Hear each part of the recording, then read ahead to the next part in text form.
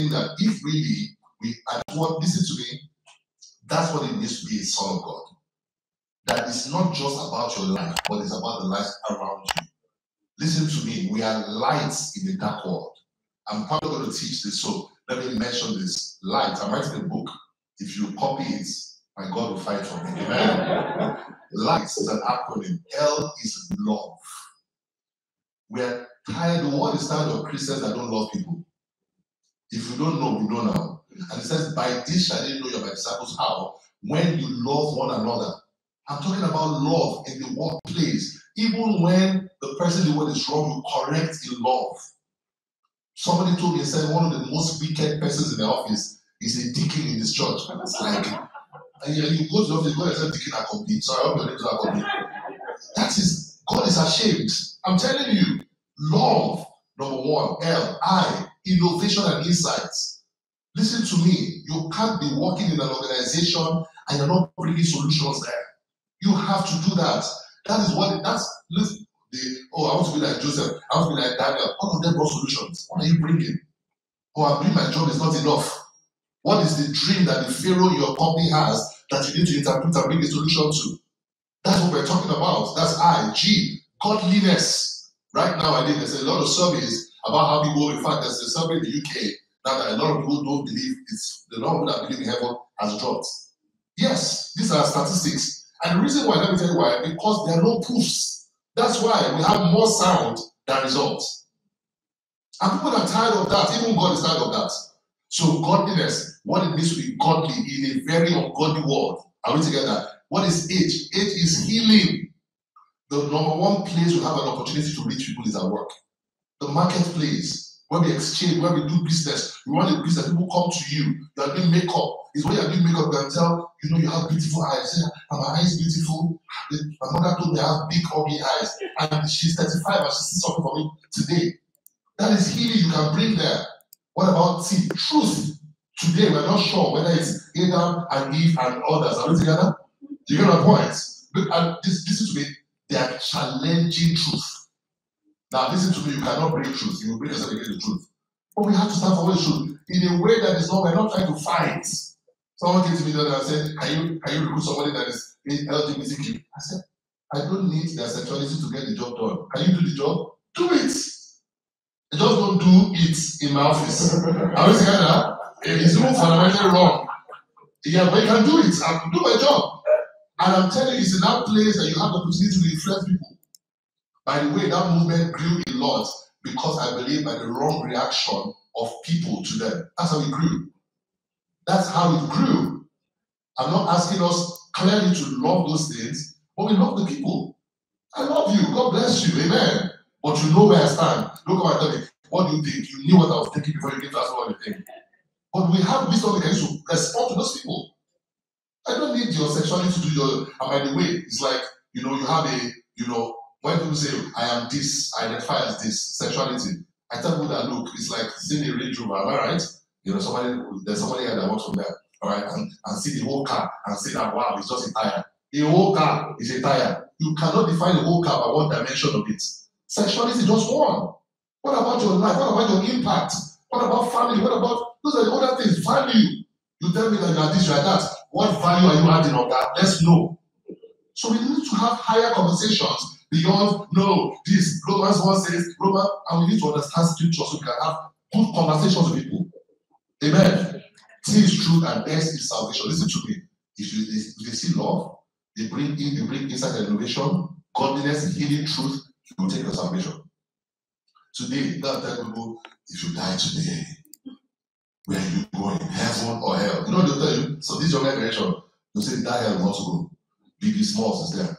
Tupac is there. We will rock the place. That's what they'll be telling you. Two of us. We are not afraid of it any longer. Because what we are preaching was not salvation. What's in the gospel? Telling you about heaven or hell. It's not the gospel. We need to understand the kingdom. And that's why we're having a meeting like this. And many more. And we're going to talk about all of them today. Listen to me. God is activating people to teach about the kingdom of God. When a church is operating and doesn't teach kingdom, you have problems. Don't let me go there today. Continue. I think we can end this session. so many nuggets in there what you said, and I just again want to encourage every single one of us. Don't take the different bits for granted. You don't know how, like God has sent him here to activate us today for this season. And I think you need to be coming every year. No problem at all. God bless you. I'm tempted to continue, but I'm gonna start to wind down this session. Sure. But we can ask more questions. Don't worry. Write your questions down in case you have questions to ask him. Final question in this segment. That's the question for me. Sorry, I know it's weather cold. Texas is warm, so this is below the head. Don't worry, I'm going back home. That's why I actually don't come in the cold to the UK. We have heat wave. This, I brought it. I'm the one that brought it. So, final question for me. This is a personal question. So, if you like, come and collect your mic. I'm kidding. Costs, finances. So, you hear from God, you realize, okay, this is on my way, so I'm going to Lagos anyway, and so on. But then you need to go to the hall, get stuff covered. Yeah, sorry. Can we please get water for? That's all right. Yes. So how do you go about that? All right. Maybe you can start generically. Yes. We want to understand that for the ways God is calling us, and then you can bring that in specifically. What you Thank you. I like the way you even crafted the question, because I believe that part of what I also am called to teach is how to practically trust God. How many people have projects that only God can do it? Anybody? So when I got this call to do this, I looked at my account, I was like, no, we're not doing this. Are we together? No, we're not doing this. But I had to learn all over again, in very practical ways, what it means to live by faith. I think this meeting, I'm not spending money, plus minus my flight, we spent well over £1,500, and all that. But how has it happened? I had to learn a bit about the system that works. So you can call this a ministry, for lack of a better word. And the ministry is not a church, it's just something that ministers, that serves others. Are we together? And Jesus did not have a church. Troubles. Good. So how did Jesus finance what he was doing? 12 men. Try to, you understand? I have to in my house and I know I'm going through. All right? So imagine 12 men. How was he able to finance it? So if you look 8 and 3, the Bible puts it there that there were 3 women, particularly, that spoke about that, and many others who ministered of their substance to him. So one thing I found out is this, that the way that God is not the author of confusion. A lot of people were not called to start a church, but they started the church just to have money to do the work. But the problem is that church will take your time. So they're now doing the church and they're not doing the work that they're meant to do. So there are people that are called, within the fivefold that will do church, and there are people that I call itinerant ministers that travel. By the way, some of you are here today and you have no idea. We're going to get to that in a minute, all right? Yeah, how many of you have seen yourself speaking and going around the world? Raise your hand up. Anybody? And you say, I know. That's what it means. This is the problem. When you start, God will empty your account and then you start. Okay? So how do you do that? The way that it works is what you call a partnership system. That's what Jesus did. And so we have partners. And so what I did was that when I was clear about the vision, I did a vision sharing meeting. I talked about it to a couple of people and I told them and I said, you know what? And I remember I struggled. I struggled. I don't want people to look at me like I'm begging. Do you know who I am? I'm Jimmy Tilly. Do you understand? Like me. I don't want people to feel like I'm begging. The Holy Spirit said to me, Jimmy, what is the difference between asking and begging? And I was like, And he said, you know, showed me a picture. And I saw my son. My son knows how to ask. We just enter my room. Daddy, when are we going shopping? As if you put money in my pocket. Am I right? Love, please bring Sunday. That's Sunday. Yeah, so he was very physical. Being undercover. Please bring it to the front. Thank you. All right. My son walked in the room and said, Daddy, when are we going shopping? In fact, you made me buy my new jersey, the latest one already. I cannot go to Manchester. So that's my son. He doesn't beg me. He doesn't enter my room. Dear Father, I like to appease you and beg you as ye go to Manchester. Remember thy son. No, he doesn't say that. The reason why he's able to do that is because he has a premise. The second reason why you can ask is there's a promise. So for example, if Yejide tells me, oh, that she's going to take me out for lunch, I can say, Yejide, when are we going? Because she promised me. Are we together? And so God said to me, said, look, once there's a premise or a promise, you can ask people. So I started to share with people that I've been a blessing to.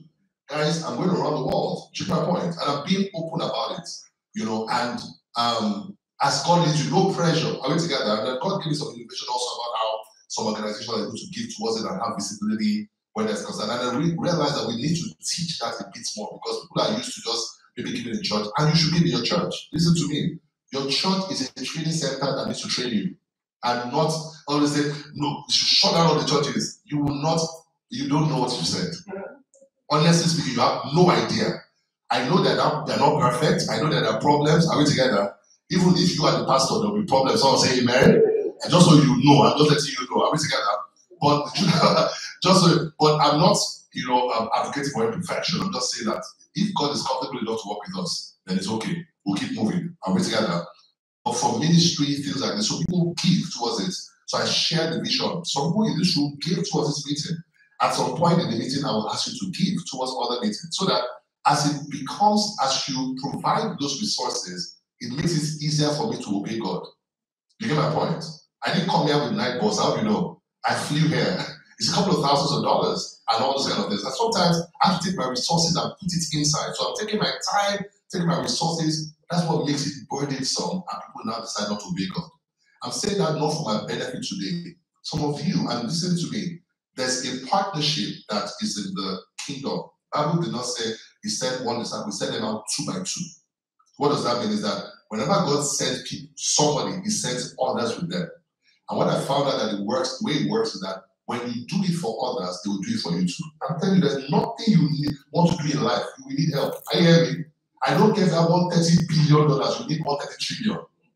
And that trillion is not in heaven, it's with a human being. So I'm going to need those things. So we need to start learning that and all. So that's how we need to do it. So I just sit down, I write a list. That's how they taught me in church. What are you believing God for? Whatsoever things you desire, when you pray, believe you receive it and you shall have it. Father, I thank you. This is the budget for this is received. In Jesus' name, amen. And from there, I tell Josh, so we're going to pay for venue. Josh, we're going to do this. Josh says, yes. Very amazing, man. It's helping. So, and when I'm telling you we're going to pay, I don't have the money in the account and all that. And then sometimes God just says, talk to this person and share with the person. Oh, sure. You want to do that? Sometimes, listen to this. I tell somebody, and guess what? They don't do anything. I don't feel bad any longer. It's okay. We move. Are we together? Sometimes you're telling them it's 3 years' time. And some people struggle. How do you know that?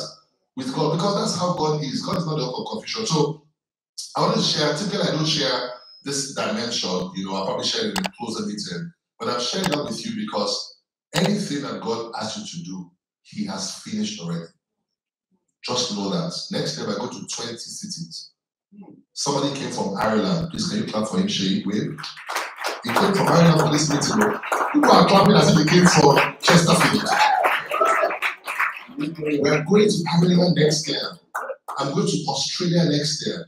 We're going to Canada next year. 20 cities. And I'm not going by that bus. Someone say amen. Amen. Don't worry. And as you start doing it, after a while, what happens is that there will be excess.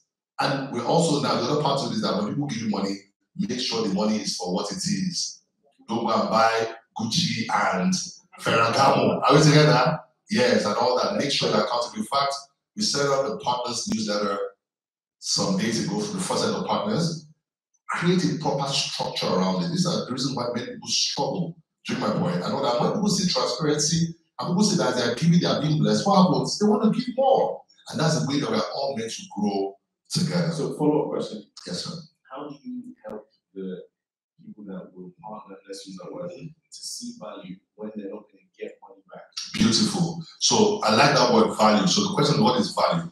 I realized that number one is that people like to see real impact in people.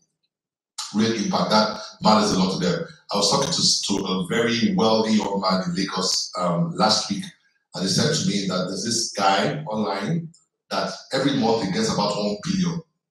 that comes to his account. This Naira or pounds? In Naira.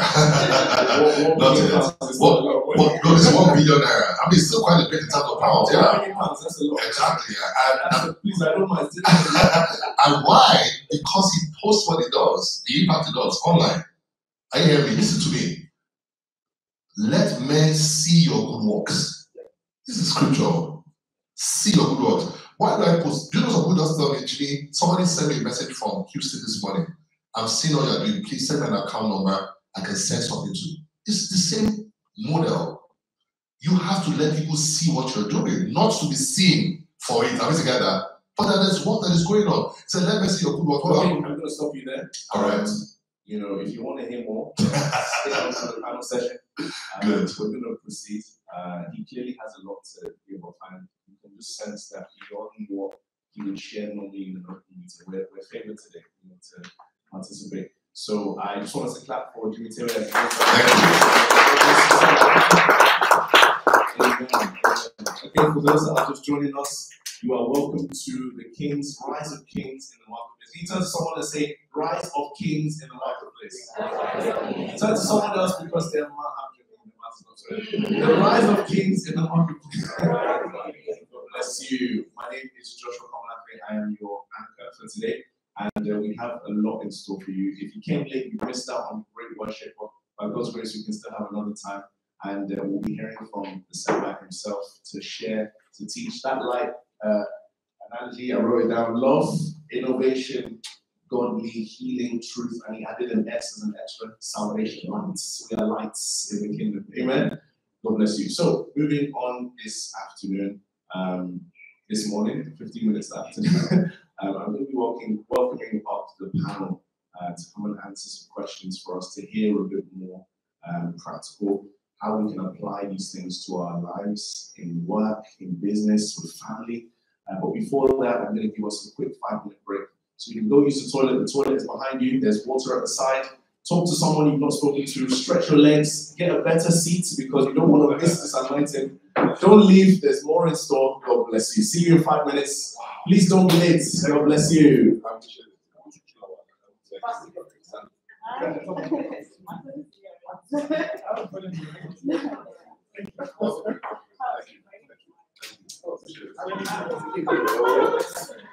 Good?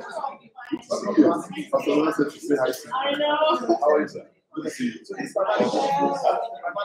I'm your manager. This is Big Man. Very good, sir. How's it going? Thanks so much. No, it's all right. You still in harmony. No, that's all. Let me say hi to people. Hello. How are you? Nice to meet you. I'm looking out for you. Good? No, that's all right. How many fish together? Oh, wow. All around. Going around. I'm so sorry. That's the big one. What are we going to do? Oh, wow. As a park. Okay, let me ask somebody. Yeah, let's move to someone else again. I'm going to ask somebody else. Maybe the hotel has a better rating. That's what we'll ask about that. You good?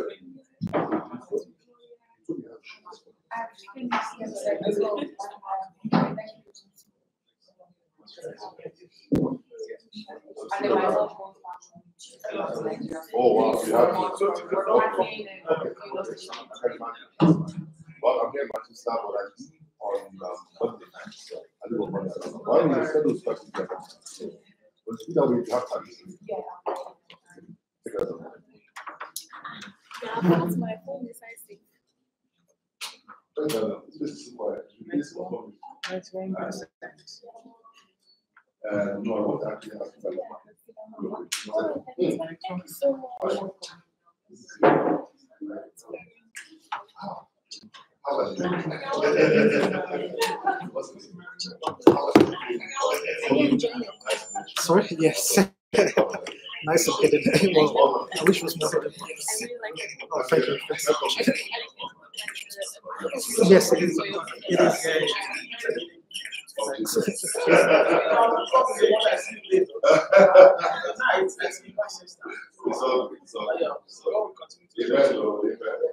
Thank you so much.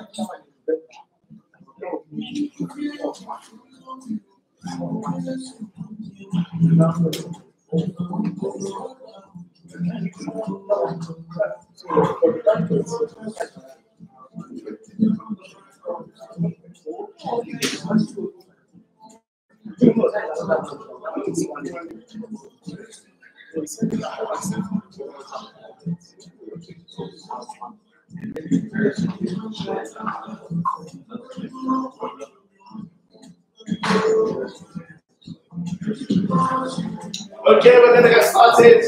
Let's start again.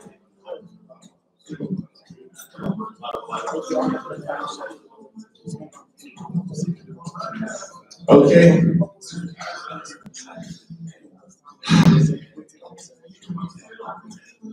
Okay, we're gonna get started. If you're sat at the back, I want to encourage you to move forward, please. So, what's your name, sir? Toba. God bless you, sir. Joshua. God bless you. What's your name, man? Joshua. God bless you. Please, let's move forward. I now know your names. Please stop back. Why move forward, please? You fell into the trap.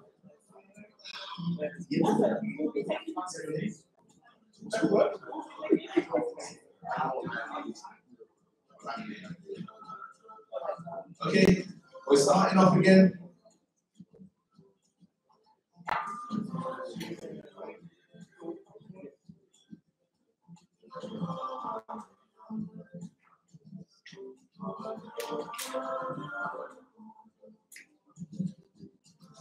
Okay, welcome back to the session.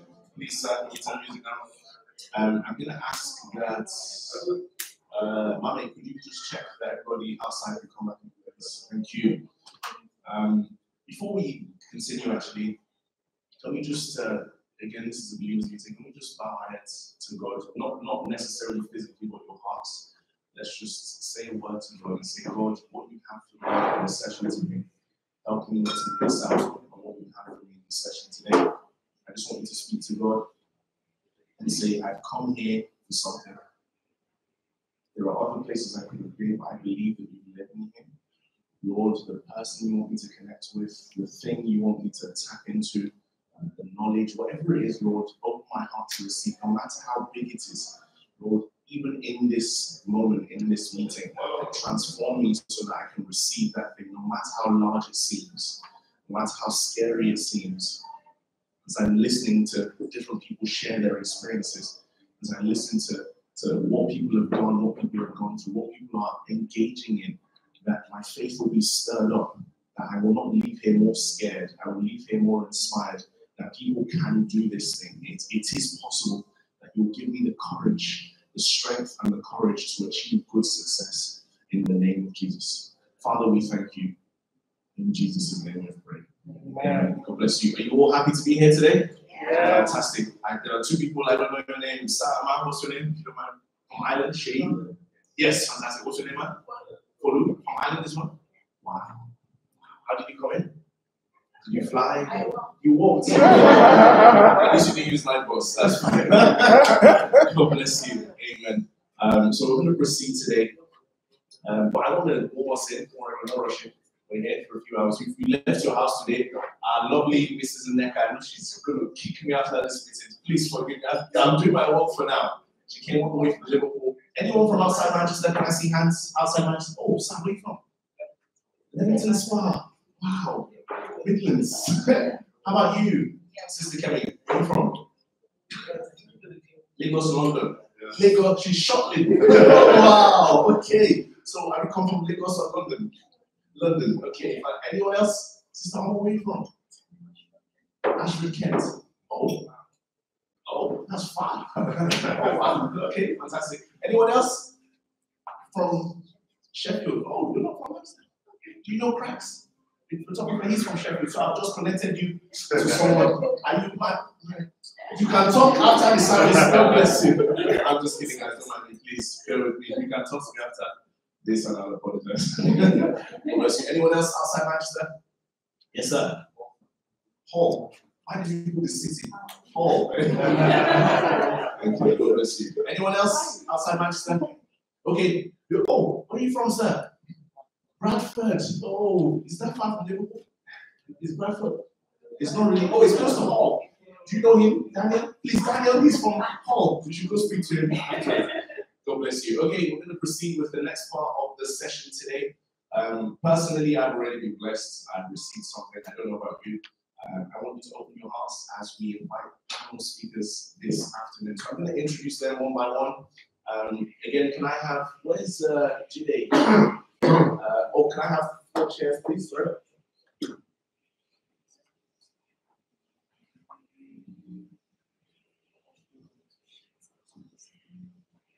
Can we have normal chairs?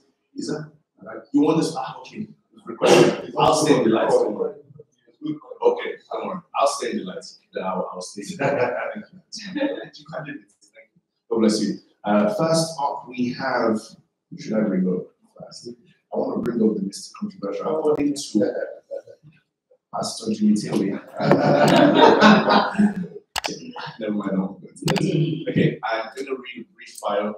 The bio is going to be this, but I'll try and summarize just to give us a sense of who we're going to be listening to. So we have Mr. Dippo, who attained a PhD in strategic management from Loughborough University. He's worked in banking and finance, the higher education sector, the tech industry, engineering, manufacturing.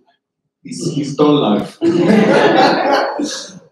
He's experienced leading high-performing teams and creating winning strategies which help clients and companies achieve their strategic goals. Wow, this is a very long. In December 2019, he was unveiled as a top 20 LinkedIn voice in the UK for his personal brand, professional development, and expertise. In 2020, he was nominated for consideration as a. Let's just make welcome to the stage.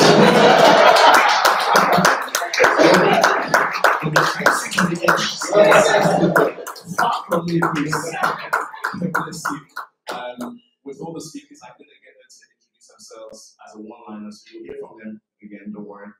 So that's Mr. Dippo. Next up, I think I'm going to bring up Mr. Sunday. Yeah, I'll bring him up next. Next, we have Mr. Sunday Aderibigbe, who is a real estate expert, wealth and investment coach, and he's the CEO of Entrepreneur Green Networks Limited, trading as EV Properties. Sunday is determined to help at least 1,000 people become billionaires before the end of this decade through wealth creation. Please, sir, I want to sign up. He's an investor, consultant, and he's a strategist. He has invested and developed profitable and successful businesses. He has helped strategically consult, advise, and manage, oh, this is interesting, blue chips, financial portfolios for investment banks from Barclays Wealth, Bank of America, Merrill Lynch, HN. You switched into property. Wow. He's a chartered member of Chartered Institutes of Securities and Investments. He's a Prince 2 and Scrum Master. Sir. Let's make welcome to the stage. This is Sunday every day.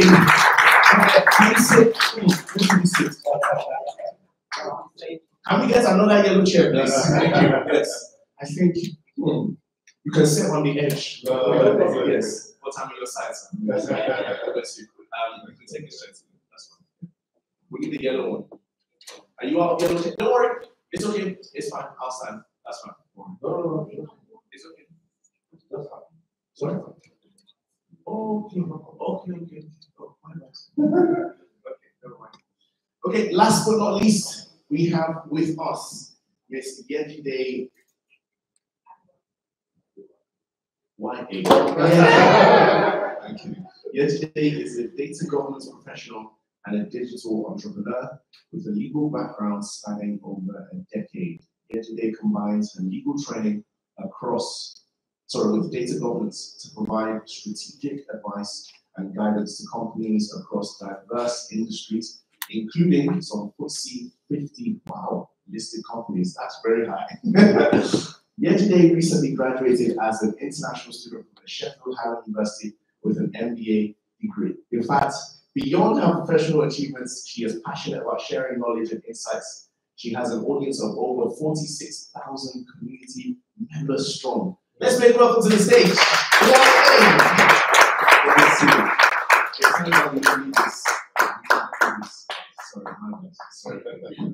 Sorry. Okay, I'm really excited. Don't worry, just give this time. Thank you. I'm excited today to quiz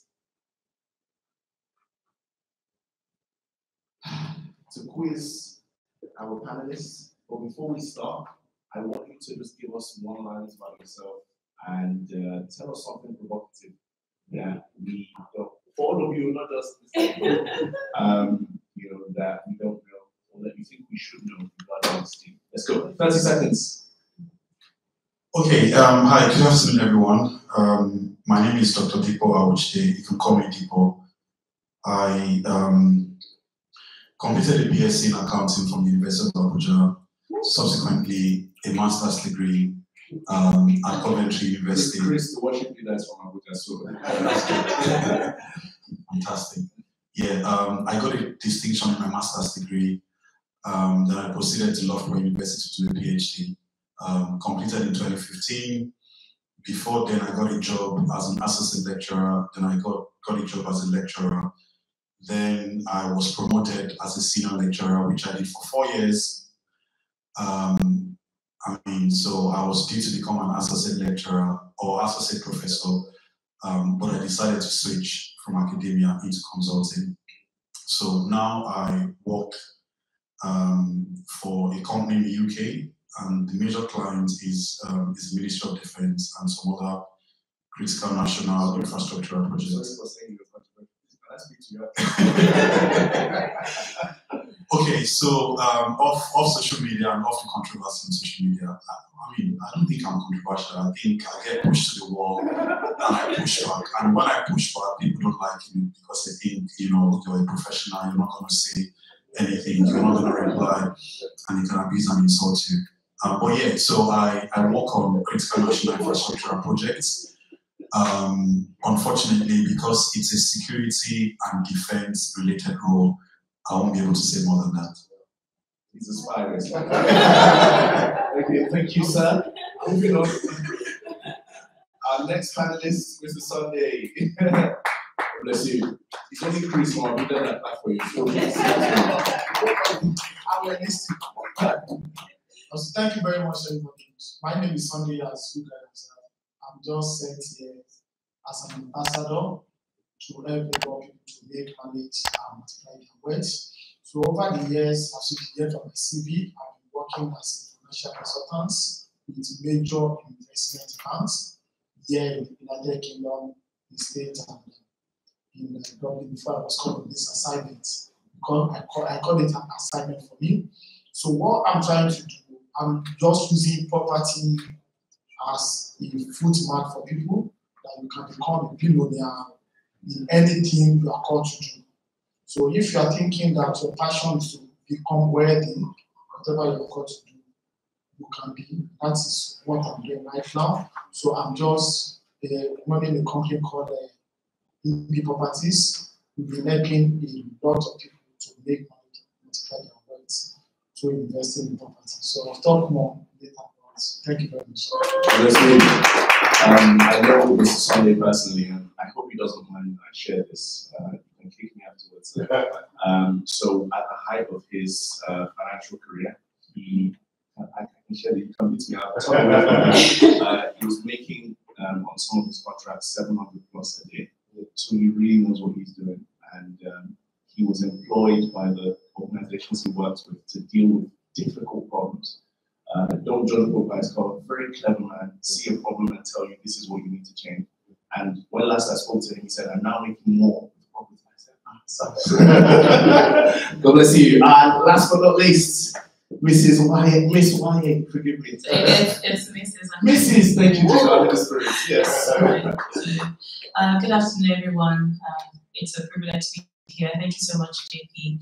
My name is Yujide, and I'm a data governance consultant. So I work with a tech firm, and I'm also a lawyer. So I have over 10 years experience working as an in-house lawyer and also doing commercial transactions before I moved here.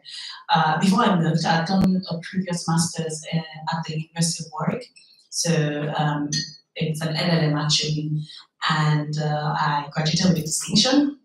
And then went back home, worked with an asset management company and all of that. And then I decided one day to come here again for my master's. So I was thinking it was a PhD, but I was like, you know what, I don't think I want to read that long. So I opted for an MBA degree, and also because I wanted to transition into the tech space, which is what I'm doing right now. One thing about me is I'm really committed to making a difference in my community. So everything I have been doing like for the past couple of years is just literally just, making that difference. I'm a content creator. I'm always sharing tips, resources on not just only how to migrate, it's how to thrive, because you can move here and just be there. So it's how to thrive and empower people. So that's all about me. See the question is taking already. I'm kidding. And last but not least, my name is Joshua Komalafe. I wear many hats, so please look at me.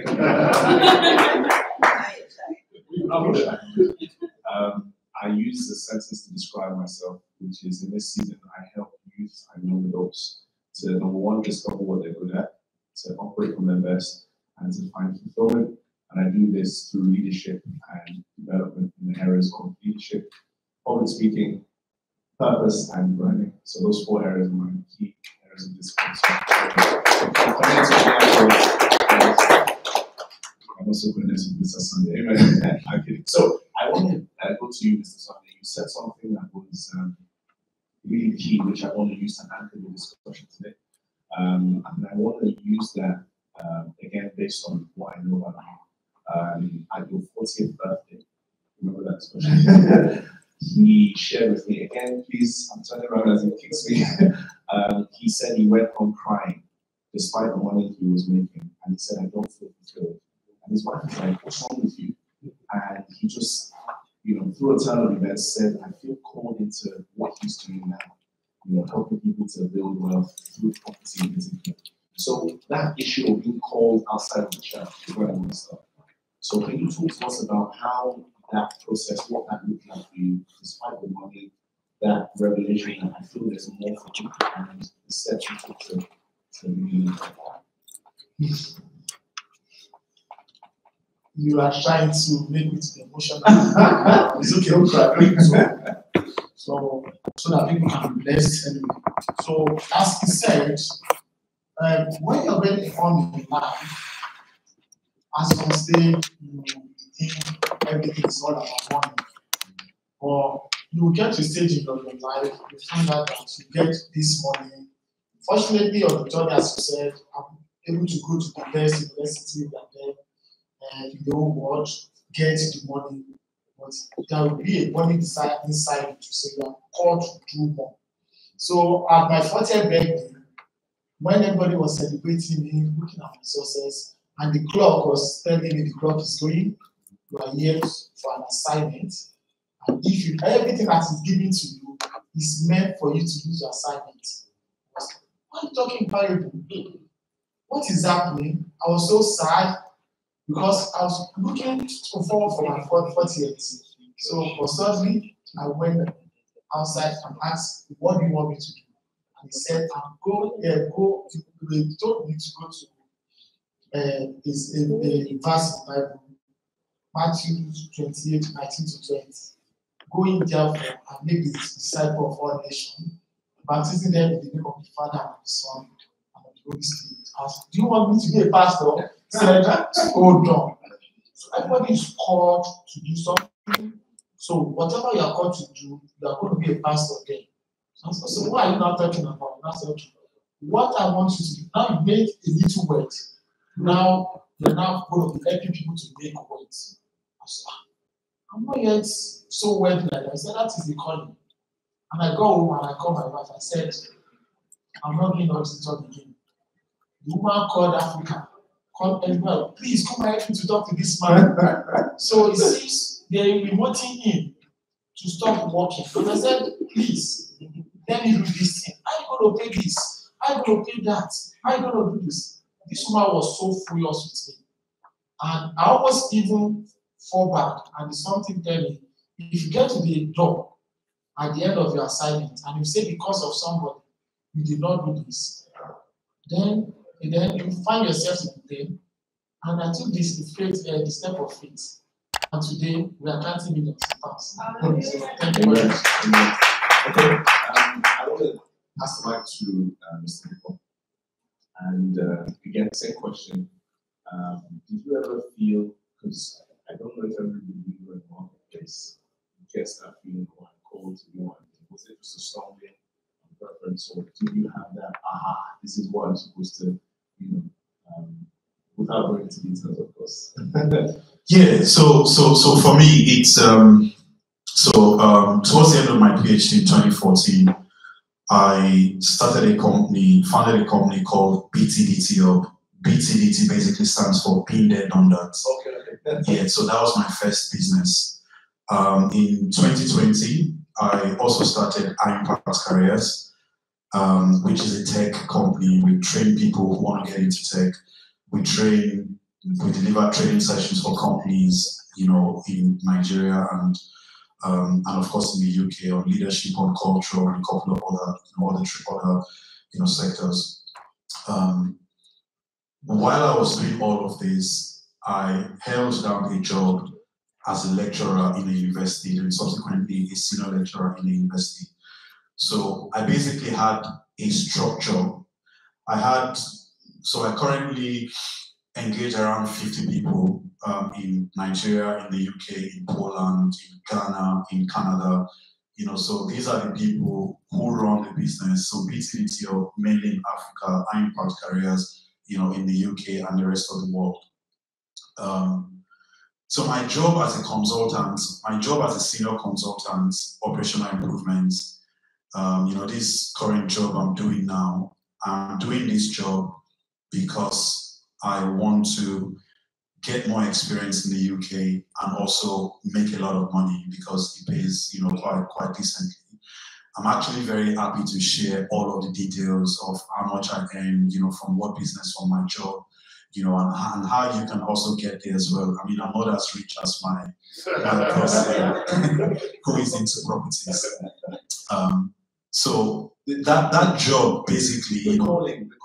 Yeah. So that's exactly what I was going to say next. So while I do this day job that pays my bills, that looks after my wife and my children, my calling, my purpose in life is actually to connect with young people, motivate and inspire young people, help them get better.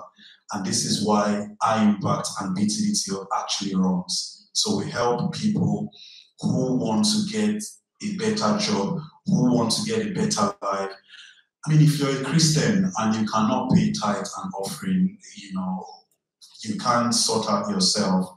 What's the evidence? I mean, I don't know how to explain it clearly, but yeah, so you can actually do certain things to pay bills and live your life, but you need to know your calling. And for me, it wasn't like a ha-ha moment as such.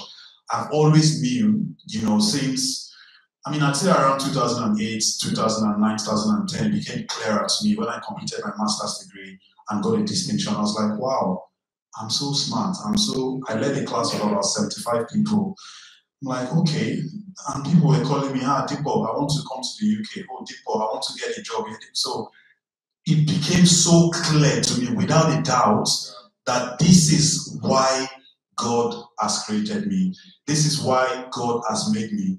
It might not be what I do full time at the moment, but of course, you know that this adulting bills, it has to be paid. I hope I answered that question. And I think you said more as well.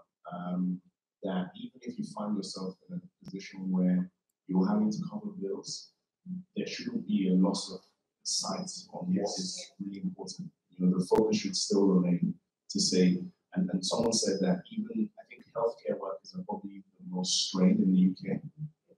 You're working 12 hours, 14 hours, but even then you still have 10 hours to 12 hours. So if you sleep for 6, you still have 6. If you sleep for 6 with the 14, you still have, what's the maths? 4 to play with. And, you know, we shouldn't abuse that time that we have.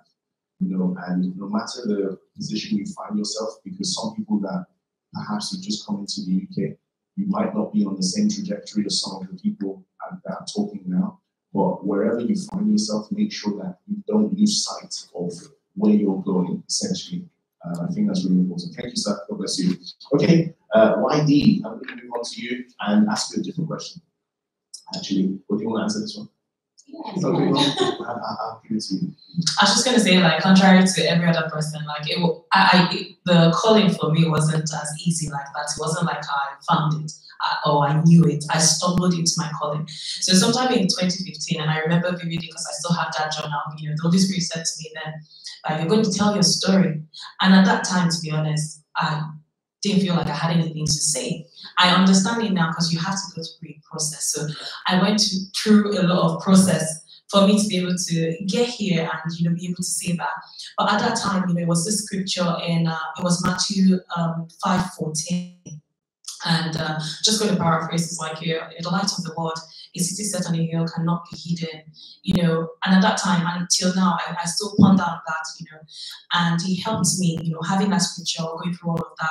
At that time, I started working with a charity called the Sickle Cell Aid Foundation. So my team and I were literally working with people to change the narrative of sickle cell disease in Africa, because Nigeria has like the highest number of people who have sickle cell disease, and a lot of them die at age 6. So I would say at that time, you know, I stumbled into my calling.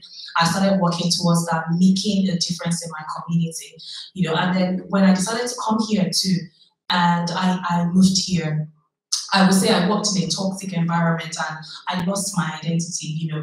Sometimes we come in here and we just settle for less, and it was at that point, that was where I was, you know. And it took so many things for the Holy Spirit to remind me that you are the light of the world. You know, you are that city set on a hill that cannot be hidden. And there's this scripture in 1 Peter, it says, you are a chosen generation, a royal priesthood, a holy nation, you know. And I remember saying that at that time, you know, to myself, that this is how it is, you know. And again, I won't say that it was easy, because to be honest, I don't like telling my story. So it was the Holy Spirit reminding me that, you know what, when you were coming here, you didn't have a lot of resources. Like, and I obviously, I came here with 2 kids and 300 pounds, to be honest. But that's not enough. I didn't even, you know, have the money to pay my school fees. And that's a story, another story entirely. You know, I came here with Crazy Faith. I used to listen to my Todd, just literally. I watched the whole Crazy Faith series to get myself up to come here and all of that stuff. So what I'm saying is sometimes like it's not that easy, or you know, if you're going through a process, it becomes clearer that way. And it's just realizing that you're the light of the world. You have to share your story, you have to say the things that you've gone through, even if you're not comfortable enough to want to say that, but your story sometimes is inspiring people. Sometimes I'm pushed, you know, I'll share a post and I will struggle, and always be to like share that. And when I share that, I have people sending me just to say, is like God told you to share that, you know, this is just directed towards me, you know. And yeah, that's it for me. Sometimes your calling is not that clear, but when you have that, it's just reminding that you're the light of the world, and you have to just tell your story because it's someone else's survival kids. Yeah. It's really good. God bless you. Can we just clap for but God keeps seeing us through. And just a reminder for us that sometimes when we're sharing our wins, it doesn't mean that we're perfect, or that every area of our lives, you know, they're covered.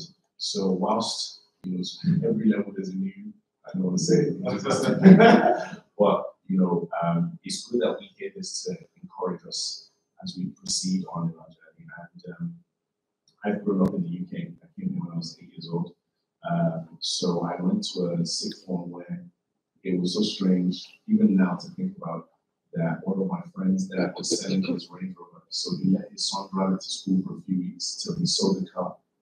That's not what we hear. I said, wow, this is a different lifestyle. So we want to get to that level where, whilst we focus on what we're doing, as we listen to what everybody's saying, how can we, for the kingdom first, and then again for people around and family and what God is calling us to. So please listen in and tap on what is being said. God bless you. Mr. Dikko, I want to hear from you on what you think the challenges are when we talk about the bridge between how we're trained in church and who we want to place. I heard you talking about paying the time, so I said, okay, lose to church. So yeah, what do you think needs to be done to strengthen that bridge? What are some of the challenges from your viewpoint? Okay, so full disclosure, I'm not. I'm not like you guys who are pastors and yeah. So I think the church actually focuses a lot more on spirituality, which is not bad, a couple of societal issues, which is also not bad. But I think there has to be a bridge between being holy, being spiritual, and being a person of value, outside of the church.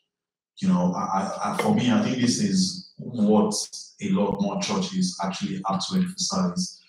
And I have a mentor, Shola Jabi, who is a pastor in the Redeemed Church. He's now in Nigeria and Ghana, but used to be in London. And what he used to do was, either the first 1 hour of the service in this church, or the last hour, after the service, there's a 30-minute 1 hour session for personal and professional development, where people can actually come and talk about anything.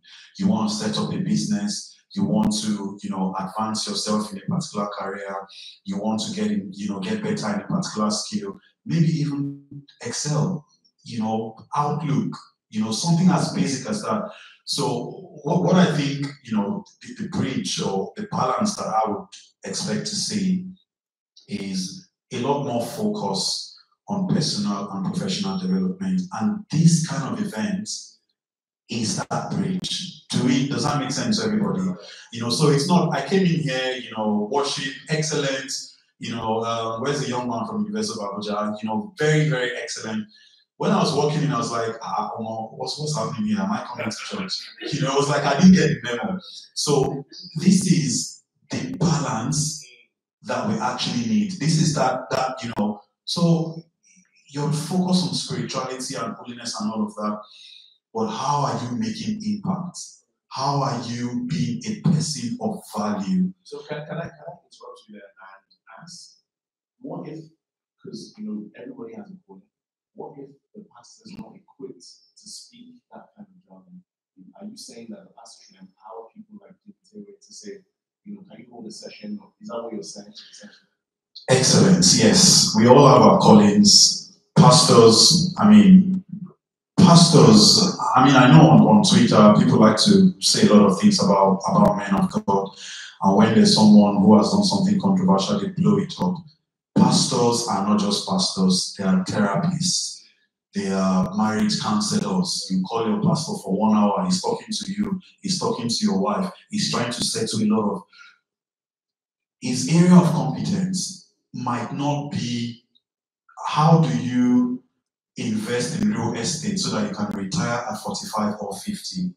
You bring in my bros here and say, come and spend 1 hour, maybe a family interactive service, or a youth interactive service, or a career day or something. You bring my bros, you bring Ejide for a 1 hour session, you bring, Jimmy Tewe for a 1 hour, 2 hour session. We don't have to preach every day. If you have Jimmy on the mic for 1 hour, 1 hour, 45 minutes, that ministers to people, isn't it? Because it impacts their lives. They can actually go out there, in the industry, wherever they are, they become better people. So it's not just about being holy, being spiritual, and there's nothing in your pocket. So I mean, sorry, I don't want to make you feel like I'm preaching, but It's okay. yeah, yeah. So this, you know, you need people like this to connect, you know, with the, you know, with church members. So it's not just about spirituality and holiness. You also have to be, you know, someone who can bring value, someone who can be impactful outside of your local community or your family. That's really good. We're streaming, so for those watching or that will watch later, please understand that he didn't say, this is very key, that we should throw away the holiness and the good virtues that we have from Scripture. He said, in addition to that, correct? Yes. So please don't chop off that bit and attack him again. So let's see. Mr. Sunday, can you tell us about how you feel you walk with God and what you've gained from church prepared you for the step that you have to take? Thank you. So this is very since I discovered my purpose, I have more confidence to talk to God, and God listens to me. And I have boldness in the presence of God to challenge God for anything, using your obedience. So in this journey, I observed that once you identify your purpose, it's easier for you to connect to your God. So I will use an example in the face of challenges, because as you're going to be going in the journey of your purpose, so it's going to be committing things to your hand. And when it's committing things, some challenges will be coming. So let me just give you one example. I think sometimes last year, when we had the event last year, I wanted to do one transaction. So I was so mad. I was so, you know, I used my card, I asked the event here and there. But at the stage, I just come to myself and said, oh, you are not the one that sent yourself. So when you give yourself a then go back to your maker that sent you this assignment. And I connected to God. And to God be the glory. The way it just happened, I was like, really? So now said lesson number one. In this journey, when you are growing, whenever you have anything that is not clear to you, come to me. So now go back to your answer. My spirituality moves to the next level. So my faith, my audacity moves to the next level. My staff is there. If I'm talking, they say, where are you getting this phone from? I say, as Gina just said earlier, the provision will come. Yes. So I now start building my news, financial news that I'll be talking of opinions and all those stuff. So if you are caught, you understand your assignments, your level of spirituality will move to the next level. You're able to connect to God. And I used to tell people, it is not bright. If I die today, I'm going to enter kingdom of God. It's not because I'm perfect, but what I'm sent to do, I'm doing it. So if my coach now said, Mr. Sunday, which is God, what you have done, you've done the bit I've sent you to do. So I will enter. But because I'm scoring, I'm still scoring, they will still be using me. So thank you very much. Man. He said something there I want to flip for us. He said, for each level, and I'm flipping this, you realize that as you go deeper with business or with work, you need to increase your spirituality. That's essentially what he's saying, that there are certain levels that you need to, your capacity needs to be stretched. You need to actually be able to receive those things. And I think that's so key because we don't actually hear that. We talk about personal development, the mental, the soul, but actually, I like the correlation that you brought to that as you grow in business or you're becoming, you're going from analyst to vice president or whichever position you're going to, that you need stretched spiritual capacity to handle what is coming. So I think that's a good, inclination for us that as we are people of stretched spiritual capacity, when you then add to the soul bit, you find that you can operate at that level very easily. So I want to encourage us. There are levels of faith, it seems. We keep hearing this, word now, audacity, that's required, that can only come when there's capacity to handle what God wants to give to you. So please, let's learn from that. God bless you. Thank you so much, sir. God bless you.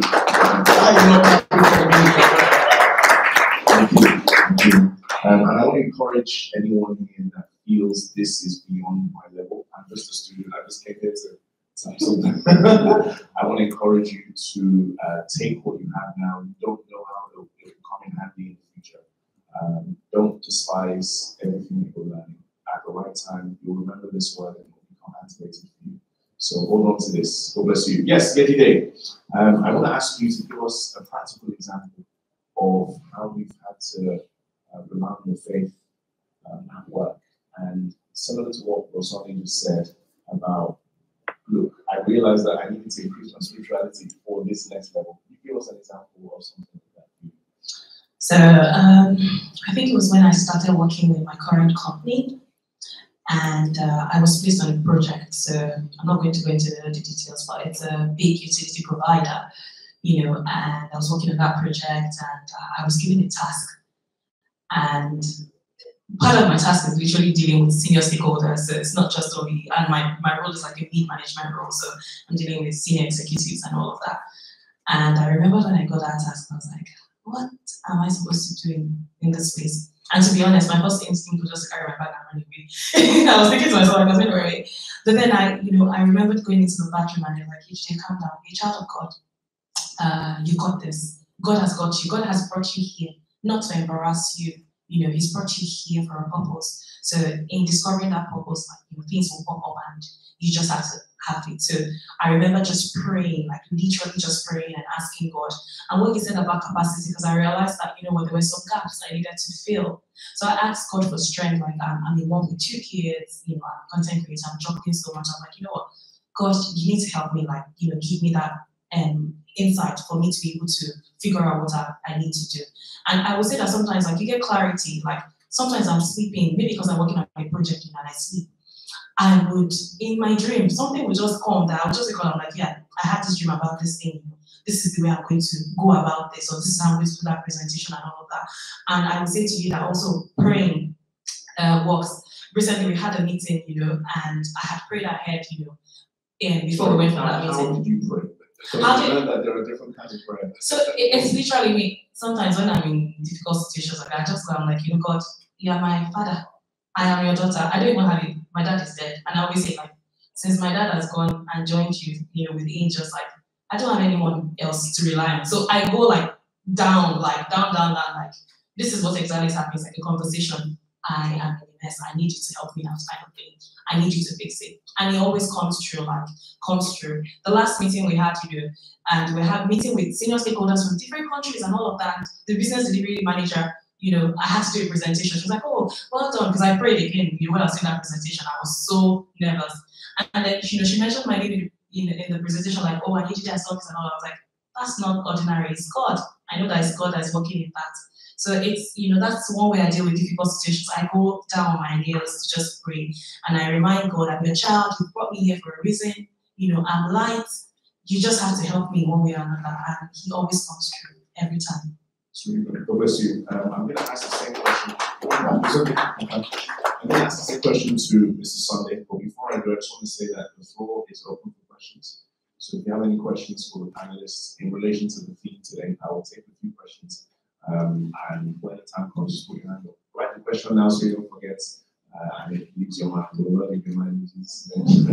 Amen. So in your previous life, in what you were solving difficult problems, how did you engage the Holy Spirit when you reach barriers that you realize this is beyond my knowledge or what they taught me? I went out and talked to them. These are things that are beyond, you know, what I learned. How did you engage the Holy Spirit in those moments? You always notice that.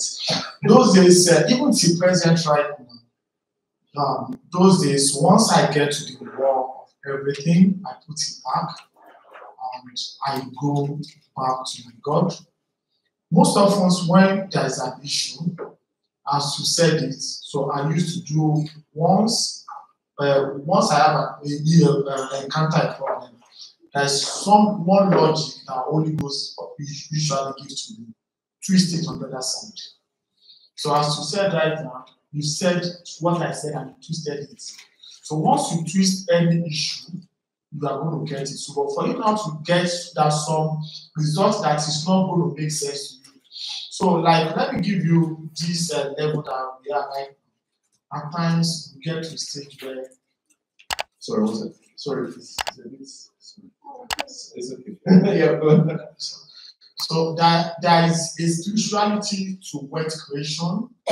If you have anybody that has a lot of money, if you are close to them, they will tell you that they have something that they are bound down for. Either God with G, or God with big letter G, or God with small letter G. So they have that. So for me, I have the one with big G.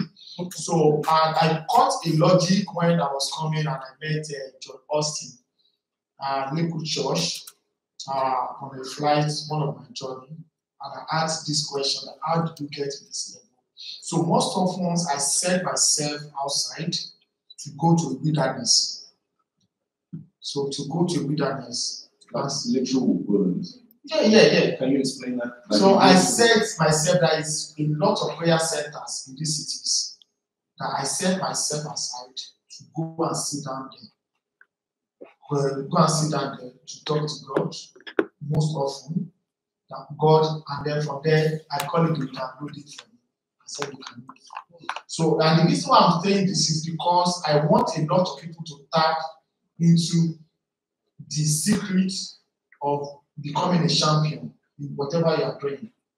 So you should try to find a way of understanding how you communicate to your God and how you can increase it. When I shared this with someone, he told me that if he wants to talk to his God, he goes to the toilet. He just goes to the toilet, go and sit down there, and they will be downloading everything to him. So what I want to tell us is, in our spirituality, you must understand how you communicate to your God, and then increase the audacity, the level, so that you can get more. So in this journey, how efficiently you use the little is given to you, how efficiently it give you more. So that's that. So I'm able to go. I think that's really good. And just to give us context from scripture, when Daniel, they said, tell us the dream, I'm not going to tell you. He says, give me time, let me go and pray. And this is key here. The way it will look will be different for each person. I personally can stay in my sitting room, I don't need to go. Some people do prayer walks, I get tired after 30 minutes. So this is key. And it's important we hear this. As if we're going to thrive as Christians, we need to know the secrets, beyond the personal development. Because if we're sat next to someone at work that's also done the same personal development, what stands us out as Christians? And I think this is so key. So God bless you, sir. Moving on to Mr. Dikwa, I want to change the question now and ask you that what do you think the rise of kings in the marketplace, what does that mean to you as we begin to round up? Okay. Rise of kings in the marketplace. He says he's not a pastor, he holds the microphone. Yeah, so I think this is, so reflecting, when I was reflecting on this, what I thought about was, children of God actually being, as she noted, I think it was HD who said something about, the light not being under the bushel and, being a light to the world. So, children of God in the marketplace, in any industry, wherever you find yourself, you definitely have to be the best person. You have to be one of the best. You cannot claim to be a child of God and be struggling, if that makes sense. You can't, so it's basically, in the marketplace, you have to be different. You have to be distinguished. You have to be, there has to be a higher level of knowledge, of wisdom, of value that you actually bring to the table. And I think it's very, very important, for people who go to church every day, for people who are spiritual, to actually have results. Because if the people who are worldly, the people who don't call on God every day, if they have results, if they have something to show. And by the way, people say, oh no, the richest folks in the world, they are not religious, they are not, okay, fine, you could say that, but again, you could actually say that the greatest, blessing you can actually have is the salvation of your soul, isn't it? So if the people who are worldly have results, the people who call on God every day in the marketplace, you have to be the kings and the queens, and the kings and the queens are at a higher level, isn't it? So your skills, your competencies, your knowledge, your wisdom, the value that you bring to the table, the solutions that you bring, either within a large organization or a small organization, or even within the industry, it has to be different. I hope I answered that question. It's personal, so there's no right or wrong. But that was good. Yeah, I think we have to remind ourselves that there's a greater emphasis in this season. God wants to bring results. He's looking for Josephs. And when we talk about kings, sons, Josephs, it's not gender specific. The word of God, in fact, I don't have time to go into this, but the Lord sees us as sons inheriting, whether you're male or female. That's another topic for another day. But God wants to give us results in this season. So when we talk about wealth, excellence, output, it might not have been an emphasis maybe in previous times, but God is laying emphasis on that now. He really is. And I think what Dick just mentioned is so key in this time, that many people are, like what Sonny said, bowing down to different gods, and people are starting to get results. So God is like, I want to show you something more. And when we look at prophecy in scripture, we're reminded that what God wants to do at the end time, as Julie said, the end times since we were born, the end times is greater than what the church has ever experienced before. So God is really wanting to shower us with results in this season. And I think we need to talk to someone and just say, God wants to give us results. Tell to someone else, talk to yourself, talk to yourself, say, God wants to give us results in this season. Say, I am going to get results. I will be associated with results. Let's say it again, I will be associated with results. One more time, I will be associated with results. I will be associated with good success. I will be associated with godly success. In this season, God is going to turn things around. I believe there's many people that will tap into this, and ministry in whichever capacity is not free.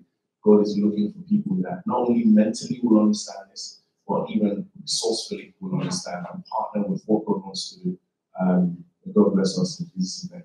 Amen. Brother Sunday, what is your perspective on the rise of kings in the marketplace? For me, it's just it's a call to action.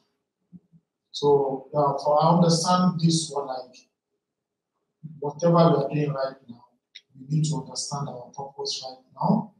The Bible says, "Let your light so shine before men, so that they can give God the glory." So right now, I want us to understand that God is waiting. God is waiting, and the marketplace is waiting for us to do exploits, to do greatness. This is not time for us not to compete. This is time for us to collaborate, to break mighty things, giant things, and make an impact within our lifetime. The opportunity that we have been waiting for has been opened for us right now. If you remember in the Bible, there is a place that they said they want to build a tower to and there's a destruction because of their language. So right now, they're giving us the opportunity to come together right now to bring new generations, new billionaires, new innovations, new creativities, so that we can make the nation of this decade. So, from my own understanding, I'm calling you right now. If you have not been working in line with your purpose, I want you to stand up right now and take the battle. The opportunity is not here for us. The marketplace is ready to take us so that we can make impact. So that is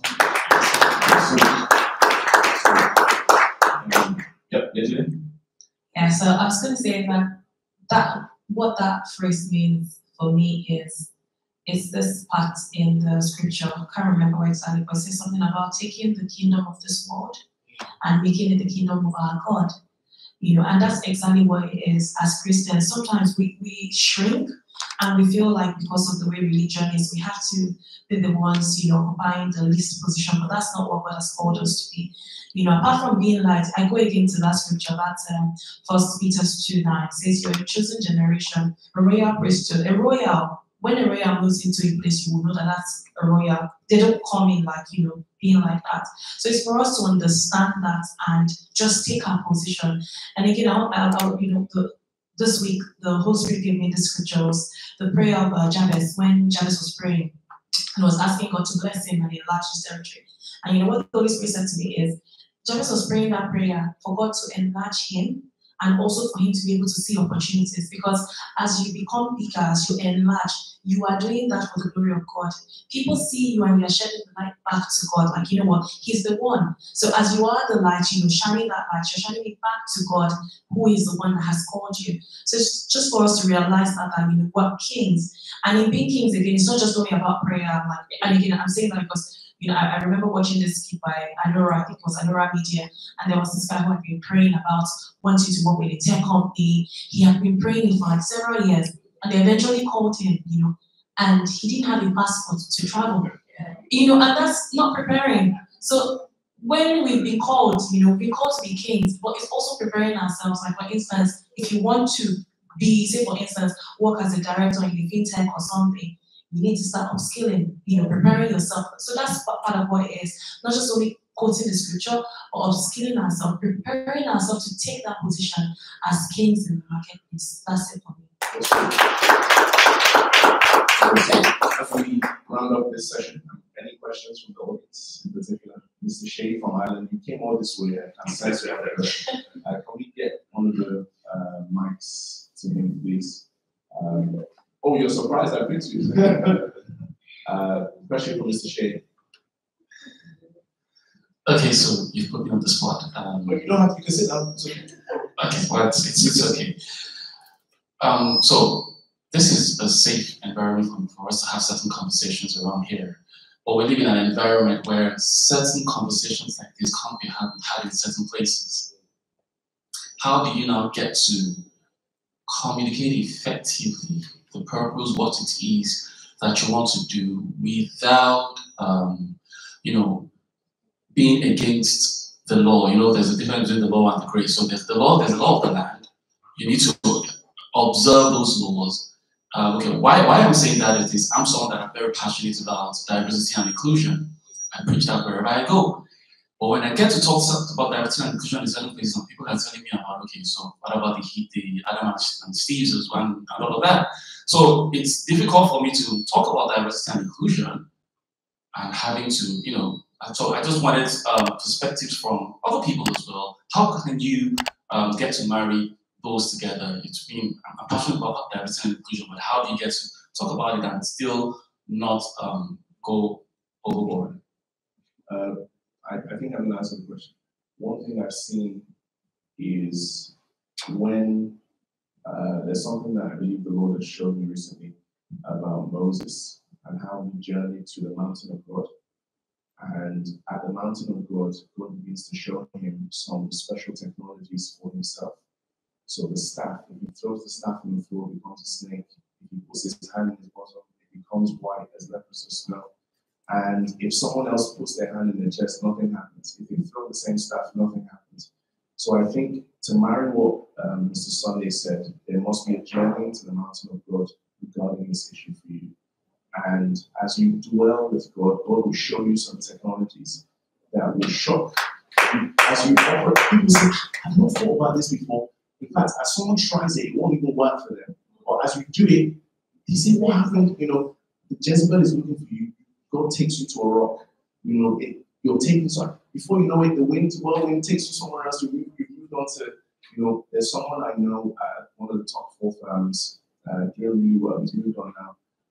He was put in charge of diversity and inclusion at one of the top 4 accounting firms. And they said, it's Pride Week.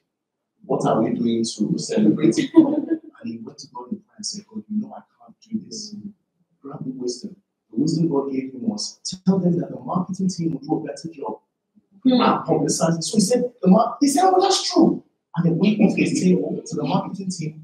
So he didn't get fired. He didn't say, I'm a Christian, I'm starting. You need technologies, and that comes from journey to the mountain of God. And he will show you, this is your staff. In this, when you get there, just throw it on the floor. It's oh, wow. You've gone out of the room before they say, we didn't even talk about how it's too late. So, does that make sense, sir? Yeah. It requires a journey. And when you get there, you can stand with confidence. By the grace of God, I work in the church with young adults, and I also do stuff business-wise outside of the church. And I believe God has shown to me, in the church, you can say the truth as it is, but there are certain things you don't talk outside. So on social media, there's so many things, but I don't reshape my story. Not because I know, if you come to church, you say, this guy is really sad. It's true, but I know my place of operation. And if I step outside of there, that's when you get into trouble. And some Christians are called as John the Baptist in the wilderness. They try to operate as Esther in the palace. Some believers are called as Daniels in the palace. They try to operate as Elijah in the wilderness.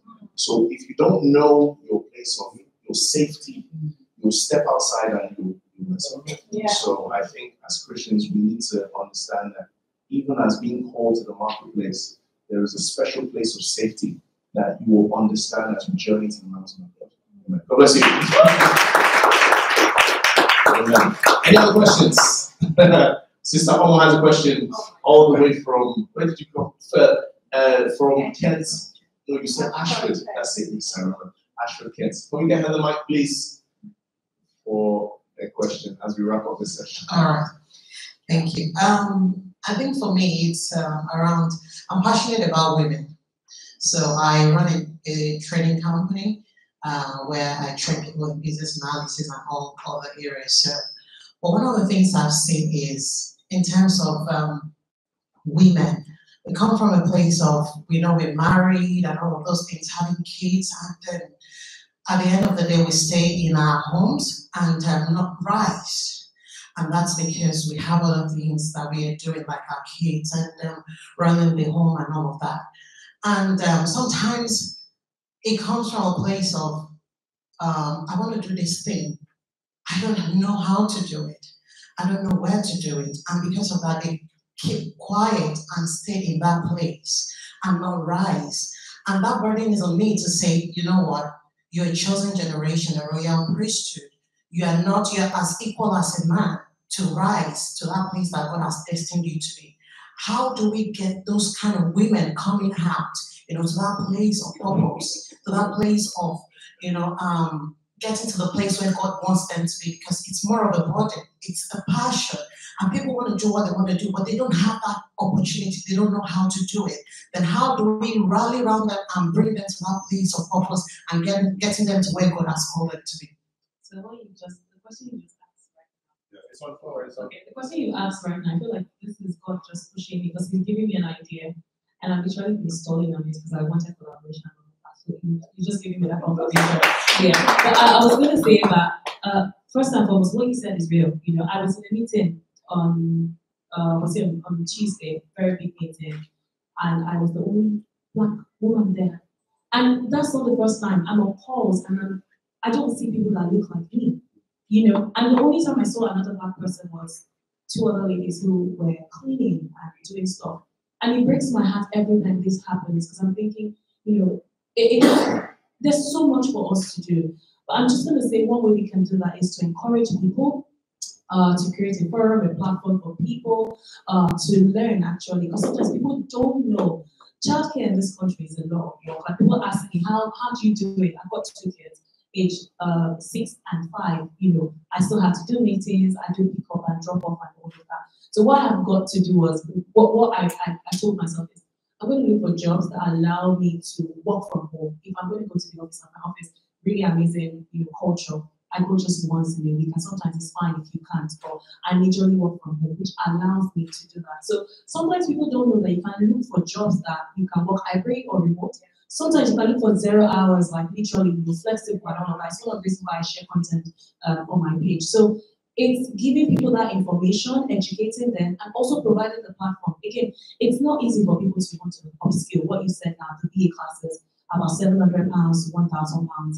It takes a lot of faith for people to go out. So it's letting them know that, you know what, you have to invest in yourself. Whatever you do is an investment, you know, and this is what it is. And like you said, you know, it's us also that we are the Black women, you know, in that profession, coming out to tell our story. When people see you, you know, you're shining light, they're like, oh, I want to do that. I think I can do this, you know. And that's it for me. Good. I think I'll add to that and say, when you go on like Amazon to buy stuff, you check the reviews to see what people are saying, and make sure you get people talking that you felt. Post it. Let those women see those things, and it's like, oh, it's possible. Sometimes when you're the only one, you know that thing about profits not being reversed. You know, when they see other people, it's like, this is a good product. I need to, you know, go after this. So, like they just said, make sure you share more content from people that have gone through stuff with you and have come out better. And that will encourage people around you. And the more the community grows, you see that more people will attach to that thing. Okay, as we finish this session, you have to ask it later. You should have put your hand up. You see this live? It's an opportunity. I just want to have No, sorry, that's it. Sorry, God bless you. We're moving on. So as we finish this final session, allow. Okay, I'll be overruled. God bless you. I'll be overruled. If not, I'm kidding. What's your name, ma'am? My name is Shia. She's good enough. Okay, go on. Okay, I just wanted to consolidate on what my two sisters said. As the only Black and sometimes the only girl in engineering and AI is very difficult. And I think for me, part of the assignment is, okay, I'm here to bring other people in. I'm the gatekeeper here, and I'm going to bring other people in. And so what I do is, when I see opportunities, I send it to my people, mostly Black folks. Hey, you need to apply here. Hey, they're taking these people. What do you need to do? And by the grace of God, I've been able to bring more people in because I am the gatekeeper. I own this area. This is my job. This is what I need to do. I need to bring more people that look like me here, and that is my own domain. Thank you. More gatekeepers. God bless you. Amen. Okay, as we finish this, 10-second word from all of you. What you just wanted to share based on the theme of today. Literally 10 seconds. And you can also add how people can interact with you as well on social media. Let's go. Yeah, I'm going to repeat, you know, the things I say almost every day on social media, off social media. Be a person of value, build capacity, be a solution provider. Be a person of value, build capacity, and be a solution provider. If you want to connect with me, my name is Dr. Dipo Awojide on LinkedIn. Don't connect with me. Not everybody is Nigerian. Oh yeah, Dipo is D-I-P-O, and the second name is A-W-O-J-I-D-E. Dipo Awojide on LinkedIn. Don't connect with me on the Madhouse, which is Twitter. LinkedIn, I'm a different person on LinkedIn. Nobody fights you. Nobody calls you a fraud. Nobody is against your political views.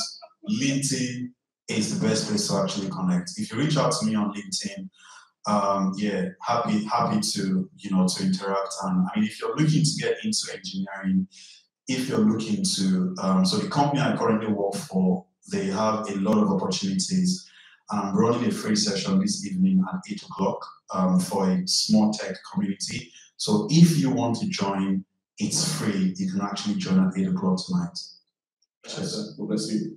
In case you missed the spelling, just go to Jimmy Terry's page and look at the people he tagged recently, and you'll see his name. God bless you. Thank you. Mr. Sunday, 10 seconds. Let's go. So for me, I just want to welcome you to your new season of opportunity. So I want you now to go and start fulfilling your purpose, your grace.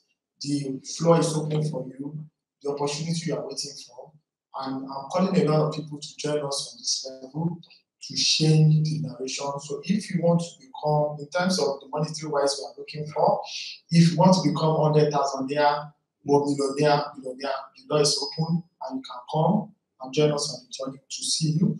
Or on the other side, when we are changing the world. So if you want to connect with me, I'm on Instagram, Sunday Adewibi. Sunday as in first day, Monday, Tuesday, to Thursday, and Adewibi is Alpha Delta Echo India Bravo, India Golf Bravo. Thank you very much. Go on to the Terrace page and you'll see it time. God bless you. Yes. Yeah, thank you so much again for this opportunity. I'm just going to say here that if God has given you a dream or a vision, please go ahead with it. Don't, because sometimes it's okay to be afraid.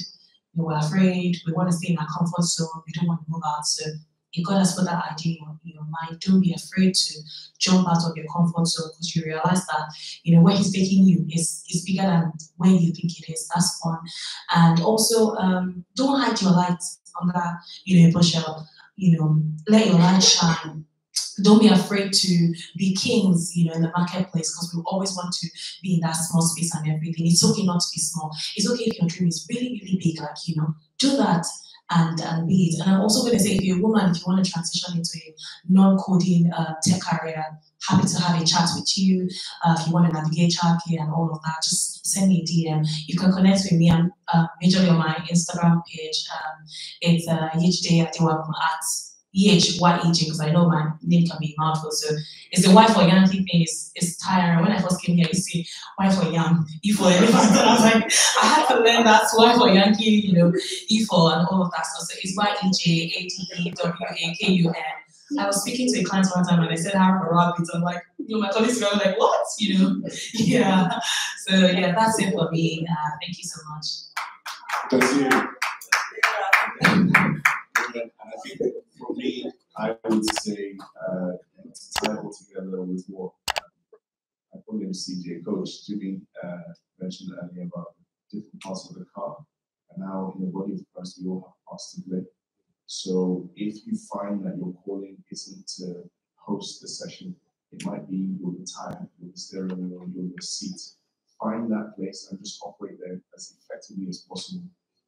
Some of us are called to finance people who are doing things like this. Some of us are called to serve, to say, where can I hold the bottle? And you know, every time there's an event like this, I'm the one that's going to hold the bottle. Every time I'm going to open the door, I'm going to help them every time they come into the city, secure a venue, and so on and so forth. And as we do that, and we do it together, then the behemoth, you know, the body of Christ, that large structure, is able to accomplish a lot more than when we do it by ourselves. God bless you. And we're going to go on a short 5-minute break to get some snacks at the side, but the we also have a picture of this before we go. But everybody else, there's snacks at the side. There's also parking available. If you speak to the people around the front reception, they can help you with your parking to validate. All right, just time check. We'll be out of here before 10 p.m. Just kidding. So my goal is 2 o'clock. That's fine. So let's have a quick break. We'll call back and teach. I will end. Is that fine? How's it so far? Good? Awesome, thank you. This lesson has been yeah. How do you put it like what's going on? Alright, so let's take a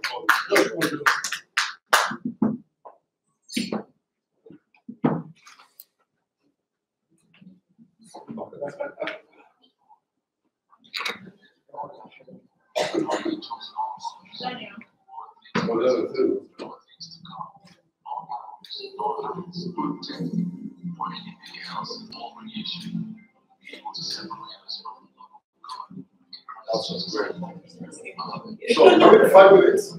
Wait 5 minutes, and I'll go.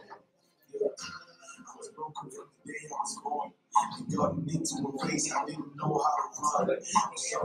The space in my phone. Huh? It's a song piece, yeah. Yeah, it's on YouTube, just YouTube.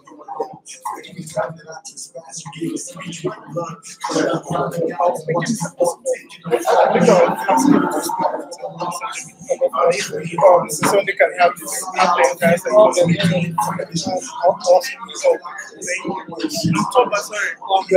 Great. Are you Manchester? I'm in Manchester, yes. You do these, what? Yes. You do these for events?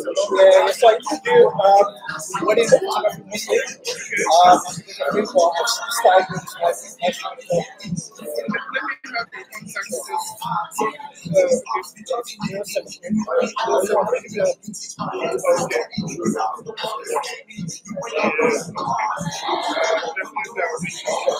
photography, video.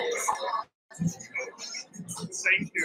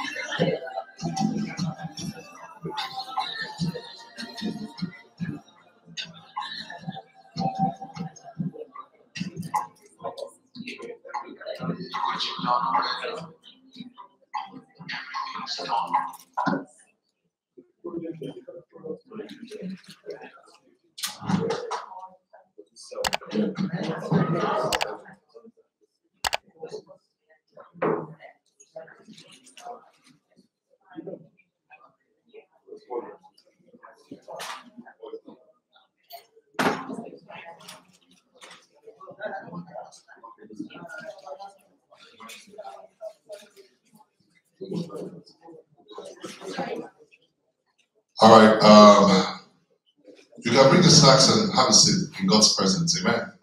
At his right hand are pleasures forevermore, including donuts and other snacks. All right. How's it been so far, everybody? Enjoyed yourself? Who has not met somebody new? Repent now. Everybody must meet somebody you've not known before. Is that okay? Very, very critical. Great. So I want us to start so that we can finish on time. This is the last segment of this conference.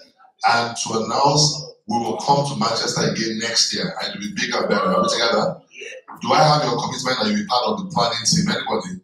Are we together? You tell people about it? Okay, that's good. So we'll have a bigger meeting next year.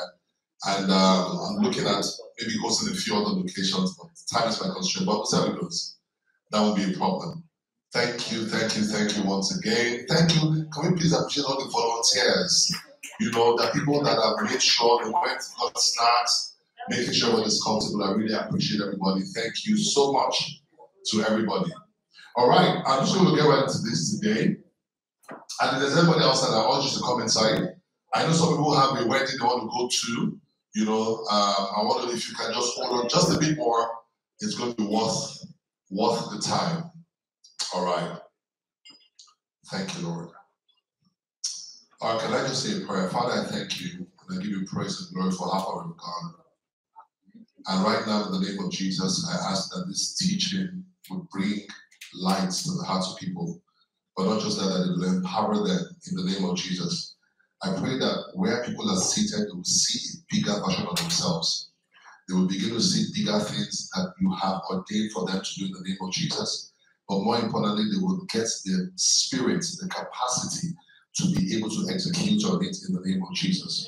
We give you thanks and praise in Jesus' name. Amen. All right, great. So, quick one. All right, so this is the conference. I've done Ghana. I was in Accra, Ghana on the 13th. We've done Ibadan. We've done Abuja. We've done Lagos. I see this every weekend. And there was one here, Dallas, but that one was, what's that? The Energy. No worry, okay, we'll talk about that later. All right, we're in Manchester or London. Next week, we're in London. Then I take a break. Someone said, Jimmy, do you rest? Yes, you can see there's a 1 month break here. Then we'll go to Chicago, 2 weeks break, Maryland. Then Houston on the 11th of November, and then 18th of November will be Atlanta, Georgia. There's an urgency in the spirit, and it's not just me. People have said it around me, and God is saying something about things being very, very urgent, and that's the reason why I'm doing this, and we'll keep doing this as long as it asks us to do. But like I said earlier, the way we make it happen also is partnership. All right, so there are people that say, Jimmy, I want to be a part of this, and maybe monthly, quarterly, whatever, you can be a partner with us. I think there's a link, we'll share that a bit later. I also want to talk about this. This is one of my mentors. How many people know this is Jumoke Adenowo? So she's coming to London. The reason why I put this also, apart from the fact that I believe in this, it's not that I have to be in America and I've come for it, is that I believe that, as a body of Christ, we need to collaborate.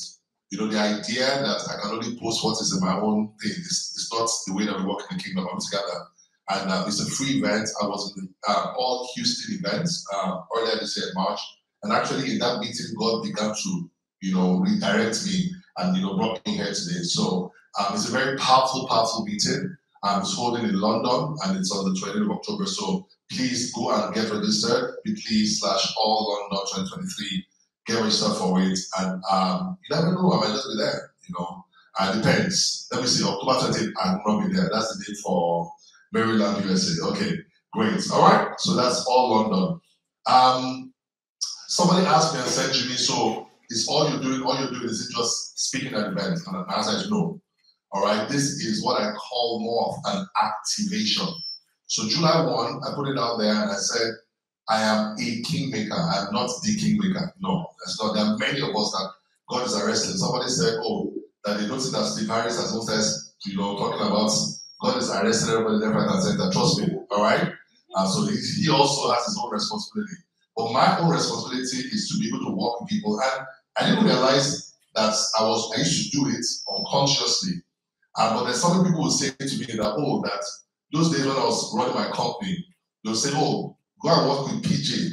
Your career will move faster, stuff like that, And me, I just used to take it for granted, But there's something called the grace. It's an ability that God places on you for your assignment, not for yourself, And God told me that I should start that. First and foremost, I have to accept it, because it was a critical part of this responsibility.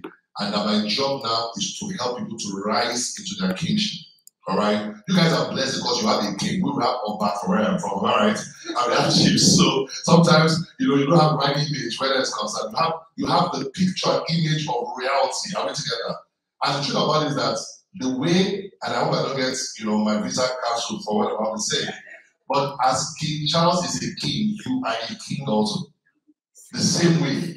And the difference is just the inner image you carry of yourself. If your inner image changes, everything about your life will begin to change. That's the truth about it, all right? And my assignment is to resonate and talk about what God has done already. He has made us kings and priests. Not he will. He has. So there's nobody in this room, if you're a believer, that is not. In fact, when you got born again, you became a king. You spoke about the royal priesthood. That's what it is. Are we together? So the same way someone says, I wasn't born into it, then be born again into it. Are we together? So that's the whole idea, behind it. And so if you check this and you feel you see a form, okay, so Jimmy, I would like to take this my kingship, to the next level. There are three things that I do. The first level is what we call the Rock community. Rock is Rise of Kings community. In that community, I'm not going to go through everything, but everything is listed there, the things you're going to do. And the reason why that's probably the broadest and most open community I have. Now, it's not free, and I believe that at a certain level, you have to pay a price to get value. Value is always valuable. Are we together? But it's just $10, $9.99 a month. So how much is that in pounds? £8. What can you buy for £8? 2 cups of coffee a month. Are we together? So is that a lot?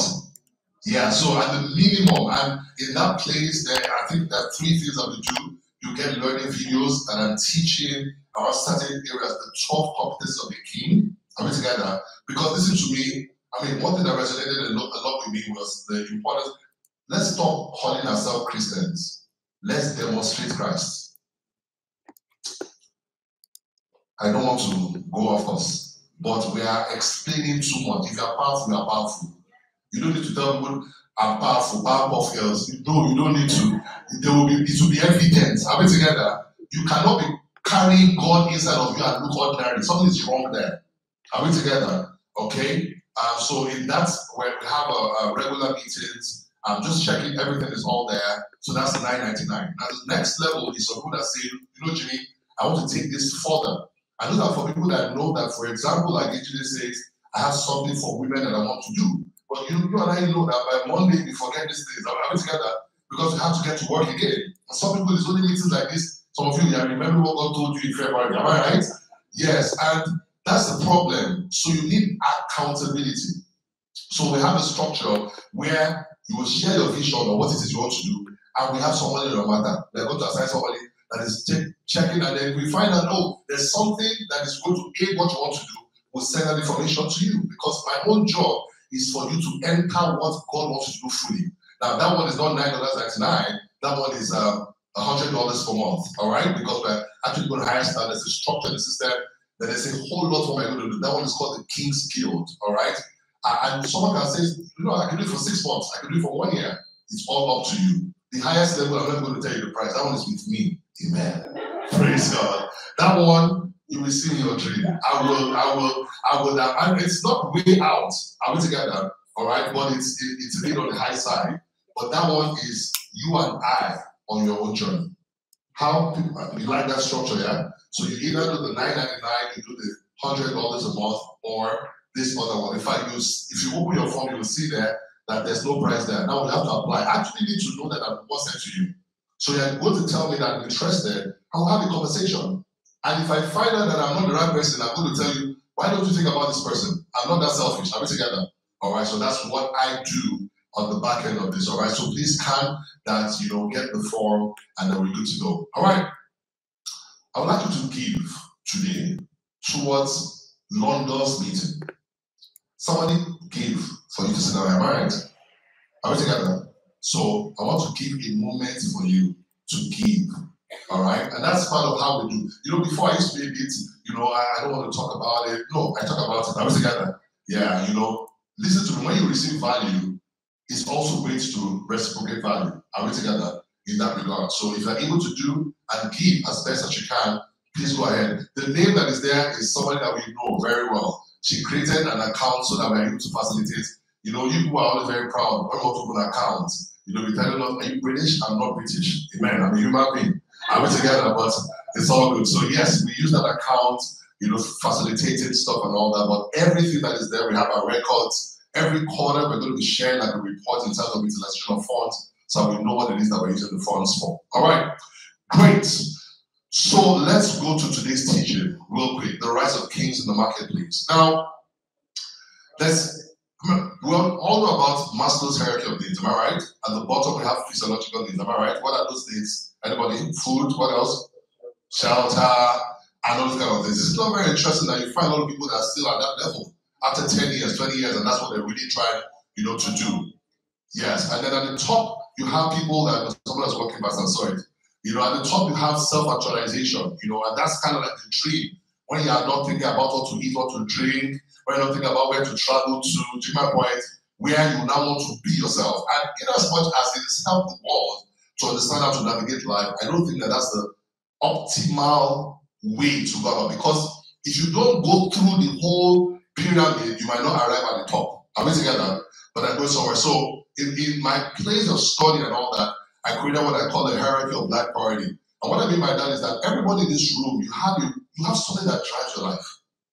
You have something that drives. Now, some people are not conscious of what it is, and the more conscious you become, you can now decide to choose and say, am I being driven by the right thing? Are we together? All right. So at the lowest level, where most people are in life is that they're driven by survival. Survival. That is what is, look, let me just pay my bills. Let me just get something. And listen to me, you have to pay your bills. You live in the UK. I live in the US. I pay my rent every month. I mean, in Nigeria, I spend every 2 years. You don't want to climb that one, you wait for 2 years again. This one every month. It's like, and the month is like very fast. Am I right? Yeah, so I understand that. And if you're not careful, that can be your motivation for everything you're doing. And I'm telling you, it's not the way to live. It's not the way to live. You can't live your best life trying to survive. And like what you said, you spoke about thriving. Listen to me. Should you survive? If you don't survive, you will not survive. Am I right? That's a good quote. Tweetable. I'm going to dip on this. I must post it. If you cannot survive, you will not survive. So, but is there a way to live life that you will survive but live beyond survival? That's what I'm going to. The second, life priority that I think that drives a lot of people, and it's very unfortunate, is competition. Competition. As long as my car is finer than Sunday's old, as long as my house is bigger, in fact, we see some churches, they say our church is 10,000, the whole church is 11,000. I mean, they even get into those spaces. And I think there's a scripture that says that they that compare themselves with themselves, they are not wise. In other words, if you are living, and Instagram makes it worse. You do not even want to go to Maldives just because their girlfriend went. I'm telling you, pressure everywhere. I'm sorry, there's pressure everywhere. Are we together? There's pressure. And listen to me. How many of you have succumbed to pressure before? Thank you for your honesty. Yes. And listen to me. A lot of people, this is the worst part, they are unconscious that that's what's driving them. It's competition. And this is where I know the moment they are better than their neighbors, then they just chill. The only thing that motivates them is when Bolaji comes and tries something bigger, or she brings a new return back, and they say, is it even original? No! He said, our conversations should not reduce to that level. How many people I'm talking about? There's a huge generation that is driven by competition. They just want to be liked. You posted something by 2 o'clock, by 6 o'clock, you have 3 likes, you are feeling down. Why? At least one person likes it. If nobody likes it, like it yourself. That's why I like Instagram. You can like it yourself. But people are depressed today. Let me tell you, it's this thing that's driving it. Competition. And people don't know. And I can tell you, it will drive you to the bush. The third level is a great level. It's significance. When you want to become something, become someone. And listen to me, you can be broke but be driven by significance. Are you understand what I'm saying? You can be trying to pay your bill now, but what is driving you is not survival, it's significance. That's why I said that where you are doesn't matter, it's what is driving you that will determine that. If I get on a skateboard right now and I want to go to London from here, I hope you know that I might not get there. Are we together? What is driving me is the skateboard. I might not get there. But if I get a Range Rover 2023, I'm sure you know I'll get that quickly, alright? That's fine. So significance, and at the height of Maslow's hierarchy of need is significance. And that's very powerful. But can I say this to you, dear child of God? Even that is not enough for us. So the question is, what is God's best for us? What was Jesus preaching? He didn't preach survival. He didn't preach competition. Can I even tell you something? He didn't even preach significance. What did he preach? It's called transcendence. And if you look on Google, I'll spray one and I had transcendence. So what's that? So go and check it. So I had to go and check it, and I understood what I was trying to say to me. Transcendence is living a life beyond this life. It's living at God level. It's living like God. Listen to me. When you live a life of transcendence, even after you die, you still be alive. When you live a life of transcendence, even when you resign, please somebody get the word I just put it here. Even when you resign for your company, they will still be referring to you after you have gone. When you live a life of transcendence, you'll be living in Manchester, but people are buying your products globally. But if you are driven by survival, all you'll be doing is what can my hands do today? And the moment you get into that, you cannot do anything bigger than that. Can I say this to you that Jesus, and this was the problem Jesus had, he was preaching transcendence. Let me show you some things he said. Whoever will save his life shall lose it. What does that mean? And whoever will lose his life for my sake shall find it. You mean to find my life, I must lose it? That's not normal conversation. Jesus answered to the young rich ruler. It's a big boy. This guy is a Manchester big boy. Am I right? And he came to Jesus one day and said, "Dear teacher, how can I get eternal life?" Just looked at him. He said, "Well, obey some of these basic, regulations." He said, "I've done all of that for my youth." Jesus loved him. Jesus now said, look at what he said. Go, sell your possessions. I can't imagine if God tells Sunday to go and sell all the house now. All the land, everything he has. He says, go and sell your possessions, and then don't just go and put it inside the bank. Give it to the poor. That's transcendence. My question is, how many of us are giving to the poor? Some people are waiting to be big to give to the poor. You are not living transcendence too. Are you listening to me? Some people say to me, "Oh, Jimmy, you make a lot of sacrifices. You are going to different places." Can I say this to you? A lot of what is going on, one of the biggest givers to this program, is from Nigeria. He said in 2008, I came to NYSC camp to come and speak. And I gave them my book free of charge. That guy gave millions to this program. What if I did not give the book? What if I did not write the book? Well, please, you can put it on the side so that way it's not in the image. Thank you. So that's transcendence. Jesus said, look at 2 Corinthians 5:15. And he died for all. At least all of you. He died for all of you. Why? That those who live should no longer live for themselves. Are we living for ourselves? Should no longer. Listen to me. The life of a believer is not for you. It's transcendence. And that's what I'm trying to emphasize. I'm going to break it down as we go along, all right? But for him who died for them, I was raised again, all right? So, our conversation today is that of living life at the level of transcendence. True kings live at the level of transcendence. True kings. Let me explain. I see we come from a nation, most of us come from a nation in Africa, where our kings don't live in transcendence. They don't live for others, they live for themselves. What does that mean? It means that the only time we remember them is when we read history books. That's the only time we remember them. But there are people today, like John Rockefeller, that even though he has died centuries ago, there are people that get his foundation donations regularly, and they are referencing him even though he has gone. And people don't realize that you can be president of a country and have the biggest opportunity for transcendence or self-significance.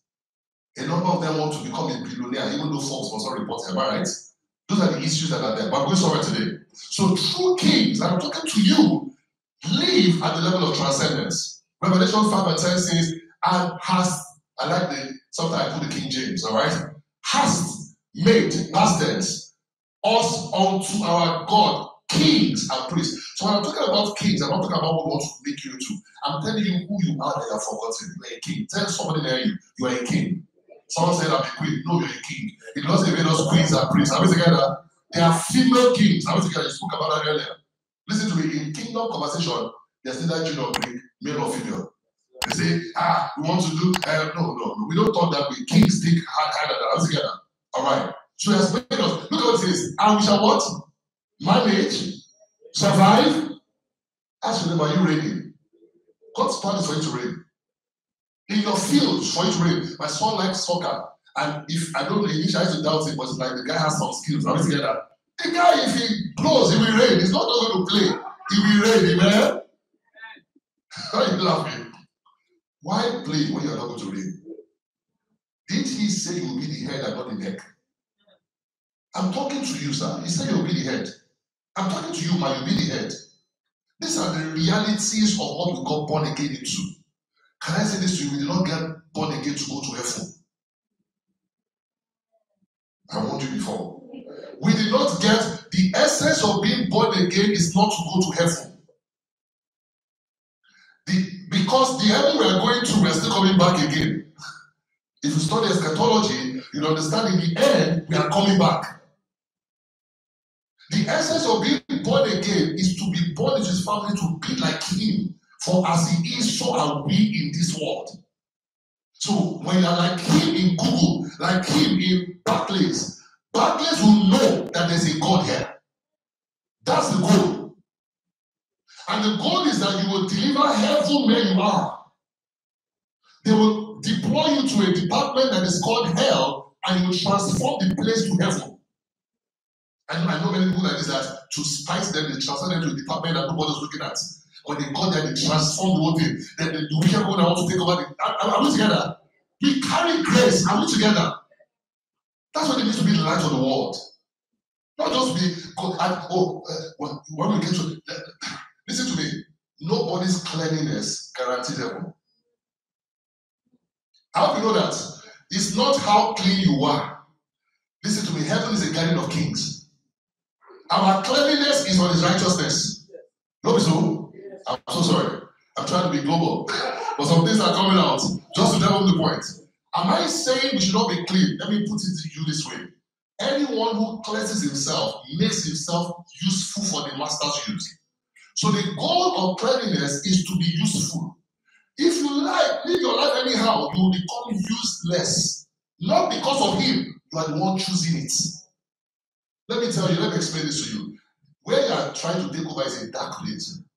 And Satan only uses lies, schemes. So if you are falling to scheme at the lower level, God in his love cannot send you there. That's what. So who is doing you? It's you. Oh well, there's grace. I can live anyhow. Yesterday night I was coming, I saw someone club. I was like, let me just enter this club. In Christ, I've never been to a club in my life. Sometimes I just see the building looking up, I'm like, I said, Baba, then we club your head. You go to your room. Let's hear that. Yes. Yes. I have the same infirmities. Are we together? Sometimes I have to meet people online so we can make it faster. Amen. Men know what I'm talking about. Amen. Oh, you are too early for me. I'm just telling you the truth. Not so that I'm not in a position that will make me affected not to be used. Are we understanding this? So please, the concept of holiness, in fact, we'll see it towards again. 2 Timothy 1:9 says, he has saved us and called us with a holy calling. Your calling is holy. You can't fulfill it without holiness. That's the truth. And listen to me, we are growing as you leverage your righteousness, you express your holiness more.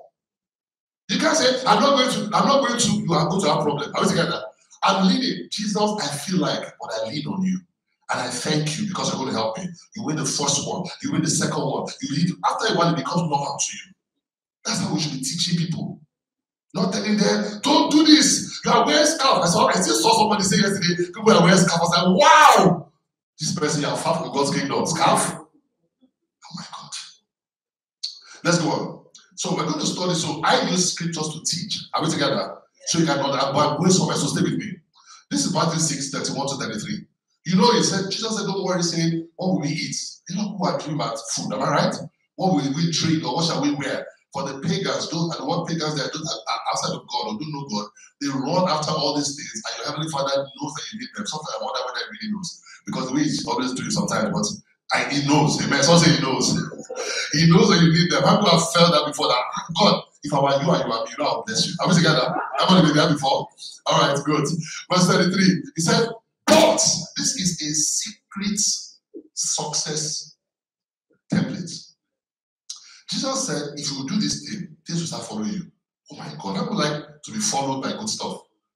He said, prioritize his kingdom. And then things will follow you. And you know that time people say, oh, that means that you don't have to serve in church and you should serve in church. Listen to me. The church is the equipment center. Ephesians 4:11 says that he has appointed apostles, prophets, evangelists, pastors, teachers for the equipping of the saints for the work of ministry. Listen to me. Oh, I'm in part of independent body of Christ. I serve my Father anywhere. You are not equipped, I'm telling you. Part of the equipment is that you must know how to deal with wicked people in church. So I said, but church is full of wicked people. And hospital, listen, you will learn people management. You will learn forgiveness. Amen. One pastor came to me one time. He said, I'm not pastoring the game. You know, these people are just using me. I said, welcome. You just started. A pastor does not be used, not a pastor yet. You will learn how not to be used. Are we together? I'm serious. Am I? God that knows about our imperfections. Why is he not just remove people like that? In that mess, there's still a process for you to go through there to become. All right. So seek first his kingdom and his righteousness. So the question is, what is the kingdom of God? If I did a survey, you'll be shocked that we all have different answers. And one thing I like about other religions that they have only one answer is Christianity that we have many answers. And when there are many languages, we can never build together. I hope you understand what I just said. That's been one of the challenges. Our doctrine is as people like it. If I ask someone, what's the kingdom of God? They say the kingdom of God is church. If I ask someone, what's the kingdom of God? They say the kingdom of God is heaven. We are going to the kingdom of God. But Jesus said the kingdom of God is in you. Did he say so? So what exactly is the kingdom of God? In literal terms, it is the domain, the rule, and the reign of God. It is God that God's original intention was to extend the sovereign rule and kingdom across the earth. That was and is the plan. You know Genesis 1. In the beginning, you know the story. And in 26, God says, we finish all of this project right now. We have done Scrum Master, we've done sprints, daily sprints, am I right? Now we want to now go live. I will say that, but we cannot go live if there's nobody that's going to be the administrator. So let's appoint administrators like us, that look like us and can function like us. Let's bless them. Let them be fruitful, multiply, so do the earth and have dominion over it. And so God did that. And that was what. So the whole idea is like we are colonized as a nation by the British, am I right? Yes. So the idea is that we are wearing suits sometimes in Lagos heat because we are colonized. We are still colonized. We are drinking hot tea in Lagos, am I right? Because of colonization. Yeah. All right. So that was the plan. I'm going somewhere. Did you notice something? Jesus spoke more about the kingdom of God than he spoke about salvation. True of us. Think about it. I told you I'm going to shake something, but I'm going somewhere. Fear not, we are going to land in a good place. Okay, let me ask it this way. Did Jesus speak more about salvation or the kingdom of God? So I was saying kingdom of God. So somebody can say I'm not sure. Anybody? Any I'm not sure? Okay, which side are you on now? So let me just keep quiet. Let this breeze pass. Go and study the scriptures. Jesus spoke more about what? The kingdom of God. Don't worry because I touched salvation. Well, salvation is the most important thing. So let me help you today. Let me put it this way. And I think I'm going to show a slide in that regard. Look at Genesis 1. Was there a need for salvation in Genesis 1? Answer me. What about Genesis 2? Was there a need for salvation? But in Genesis 3, was there a need for salvation? So it means salvation was not the original plan. That salvation was needed so that the original plan can still go on. The original plan is dominion. But without salvation, you cannot do dominion. So when you make salvation the end, it's a means to an end. Because even Jesus said, except a man be born again, he cannot see the kingdom, dominion. Are you understanding this? So the essence, listen to me, and I know that it might challenge your philosophy, but the truth about it is that salvation is needed to activate dominion. Can I tell you what God is going to ask you when you get to heaven? Not salvation. Because you're already in heaven. He's going to ask you about the work he gave you to do. It's dominion. So we need to start changing the mindset people have. You must be saved. So now I don't want to just help people to be saved to make it to heaven. I'm saying the best version of you cannot be unleashed except you are saved. I'm saying I know the creator of life, that if he gets activated in you, you'll be shocked who you'll be. That's the whole, that sounds like a gospel. And that's the gospel of the kingdom of God.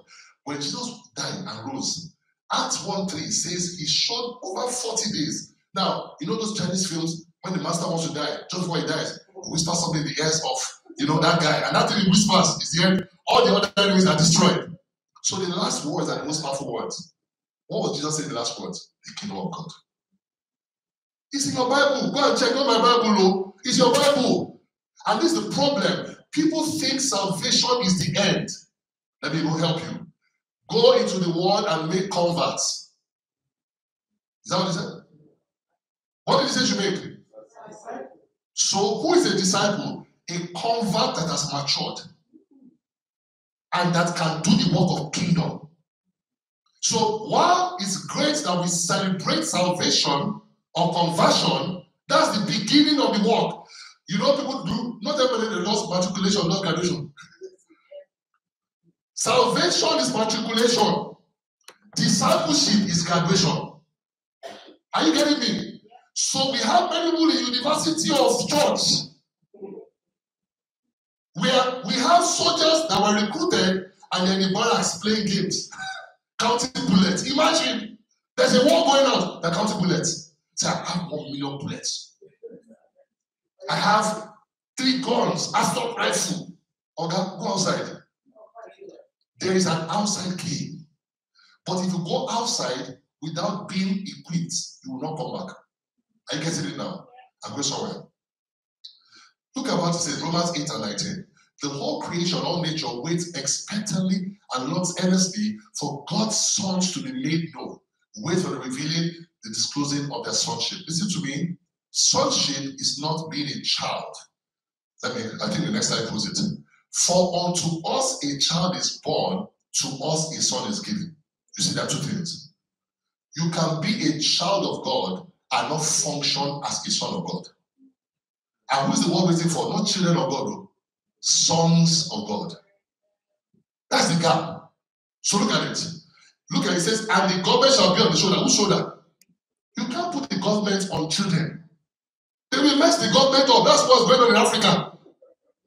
The Bible says, war is the nation whose king is a child. That's what's going on. I want to say something, but some people like this, you can't take it. Jesus, I have many things I want to say to you, but I'm not able to bear it. Let me say small. I made a post the other day. I said, I think that the political education of the Nigerian church is ongoing. Yeah, Christians are abusing me. That's how I know that they are children. They don't understand. I said, the man on the seat is the man on the seat. Pray for the man on the seat. I even quoted scripture. Pray for those in authority. They said, they did not tell us the prayer to pray. You can pray, you should die. I say, yeah. I'm telling you, go and check my pages there. We have children wearing pampers in church. I'm telling you, I've been in church for 20 years. Because when you understand kingdom, you will grow. There were conversations for children and there were conversations for sons. There's some things God cannot tell you. Listen to me, one day I'm in America, I live in America, and we were doing elections. So they had all their billboards. I was going to the community center. As I was walking past the place, the Holy Spirit said, did you see what you just passed? I said, what's that? I now looked, I saw this, vote for this, vote for this. He said, why didn't you see it? I said, it doesn't concern me. He said, yes, that's a message. He said, many things are going on. These children, it doesn't concern them. Do you know what concerns children? Bless me, my husband, my wife, my promotion. I'm telling you, you need those things, but that's not the end of the game. Jesus said at the age of 12, don't you know I should be about my father's business? That's his son. Children receive the father's love. There's a dimension of God that all you know is his love. I can tell you God loves you. But that's not all. Sons love the father's business. Do you know what God is doing? Many Christians don't know what God is doing. I'll tell you what God is doing. So what is the father's business? I've gone through this a bit. You know, in 1 Timothy 2 and 6 says, who wants all people to be saved and to come to the knowledge of the truth? So salvation, am I right? Or this one. Well, we've gone through it, so don't let me take time. As you used to say, salvation of dominion. It is salvation for dominion. Please, if you know this thing, to change your life forever. We are saved so that we can dominate. We fell from glory, but our salvation brought us back into it, and that glory is not for us to be shining among ourselves. Is for the assignment. The essence of salvation is what? For dominion. Please go back home and the Berean Christian has studied this to see whether it's true or whether Jimito is a professional speaker. Amen? I'm not. Praise God. Don't worry. It's looked at a lot. I want to just point something out. One thing I always hear is that he has committed to us the ministry of reconciliation. The ministry of reconciliation. And when we hear that, what do we think about souls? True of us. I want to, you see, sorry, I'm going to share some things, but everything, if it's not in the word, I will not teach it. But I want you to see something. So flow with me. For God was pleased to have all his fullness dwell in Christ, in him, and through him to do what? Reconcile to himself what? Please take note of this. All what? Whether things on earth or things in heaven, by making peace through his blood shed on the cross. So his blood was shed. One of the dimensions of why his blood was shed, to do what? Reconcile to himself what? All things. He says, therefore, anyone, if anyone's in Christ, the new creation has come, the old has gone, the new has come. All this is from God, who reconciled us to himself. So you see people here, through Christ, and gave us the ministry of reconciliation. So this is what we talk about the ministry of the reconciliation. But when you think about it, we normally just equate it only to reconciling people. Alright? But stay with me, we're correct, but let's go on. Writing that God was reconciling the world. What was God reconciling? The world. We'll talk about that. To himself in Christ, not counting people's sins against them. And he has committed to us the message of reconciliation. We are therefore Christ's ambassadors, and no cause of making his appeal through us. We implore you on Christ's behalf, be reconciled to God. So clearly, one of the assignments we have, and we should let people know that we are not just born again so that your life is easy, you can pay your rent. Those things they told us those days, am I right?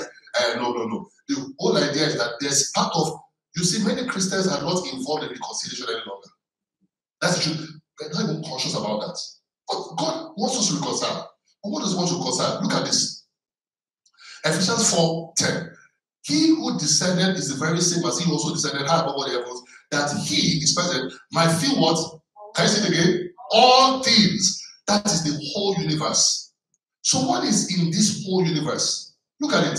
Psalm 24 verse 1. The earth is the Lord's and everything in it, the world and all its people belong to him. So the way I define this is that in this whole thing, there are three dimensions you find. You will find spaces, you will find systems, you will find souls. Just stay with me. Just write it down. Spaces, all right? God wants to reconcile spaces, the earth. Right now, there's climate change issues. God is not happy about that, trust me. That was in the original plan. Are we together? All right. Spaces, systems, and souls. I'm going somewhere now. And I'm saying to you, let me go ahead of myself and come back, that this reconciliation is not just for souls. It's for spaces and systems. When I'm through, you understand what I'm saying. So let's go on. So, the reconciliation of spaces, systems, and souls. All right. The person who controls the spaces controls the systems and the souls. Let me explain to you. The person that controls media determines what is played or not. True of us. Today, you're always telling your children, don't watch this, don't watch that, don't watch this, don't watch that. Am I right? True of us. You see, listen to me, very soon you have nothing to watch. Am I right? You know the reason why? You are only focused on souls, but you're not interested in the spaces and the systems. And the spaces and the systems influence the souls. That's why even when people are giving their life to Christ, they can go and collect it back. Am I right? I'm serious. Even we that are born again, men in hell say amen. We have to be conscious of our spaces. Am I right? Because if you mistakenly just search one fine girl one day like this, the algorithm will start donating to you. Amen. True of us. Yeah, even women are going through a lot. Amen. And I'm telling you, that is Satan. Now, what I said sounds very religious, but it is kingdom conversation. There are only two influences in the world: light and darkness. Because it's darkness that makes child pornography go viral. That's darkness. Please, I want you to understand. Okay, this will help you. Spaces and systems are positioned to control and determine the thoughts, beliefs, and values of souls. At least, Doctor, I'm trying. There's a thesis to this, some analogy to this. Sorry. Are we together? Listen to me. God does not just want the souls; He wants the spaces and the systems. Let me tell you what that means. It means we are going to have our TV stations or take over some TV stations. It means we are going to be in government. And when we get to government, you get to government not to go and hold fellowship. You go there to govern. Listen to me. In America, where I live, my children, if you have younger children that are in elementary school, they cannot take Panadol, Tylenol, without them calling the parents. But those children can change their gender without calling their parents. And you know what I see Christians say? Oh no, Jesus comes soon. God is ashamed. That is, I didn't say stupid, but I won't say that. It's a stupid statement. I did it intentionally. I know that way. It's a stupid statement. You know why? Light saw darkness and is complaining. That's what's going on. You ever hear? He will not touch me and my family. Defense. He won't touch us. Only with my eyes will I see. And behold the reward of the wicked. And God is ashamed. Don't we have a son there that sees what is wrong and wants to reorganize it? And let me say this to you. Where sin abounds, grace doth much more abound. Look, I know what you said about conversations when they bring all those conversations. There's a wisdom that no one will be able to gainsay. I'm telling you, that is what the world is looking for today. They are confused though. They are in deep mess. They cry, but they come out wearing Gucci, looking good. I'm telling you today. And guys, they need us. Thoughts, beliefs, and values determine actions and outcomes. Oh, these Gen Z people, they're not okay. No, they are a product of the systems and spaces they're exposed to. In my own days, to go to the internet, you go to cyber cafe. Have you heard that? You have, all right. Sometimes the people is ready and they forget, no internet, am I right? Children are born, they are browsing. So Satan knew that. So Satan positioned way back and got people that did not know God, even though they were diligent and they had no values. And so they created systems and allowed anything to come there. That's what's going on. We have work to do. We're not born again, waiting, Maranatha. No. That's my message. We have work to do. If your pastor doesn't like, I can have a conversation, I'll take him to tea. We'll talk about it. And God told me, he said, until the kingdom becomes mainstream, you're wasting your time. God's original plan is to be, Adam was the one in charge. Look how they said, the boss of the sea. You know that word, the boss of the air. You know that word was saying, birds can fly in the air. They do wonders in the air. But I want you to do wonders with the air that even birds will marvel. That's technology. Technology has been there since we only discovered it later. Everything is a discovery, am I right? Yes. So when we say dominate, listen to me. If God made Adam in today's day, he will not be saying dominate the fish of the sea. He will be talking about dominating the football stadiums in London. And right in front of all of you, I won't mention the sect, but they went and they bought 3 of the top clubs. And they put their jersey with their inscription there.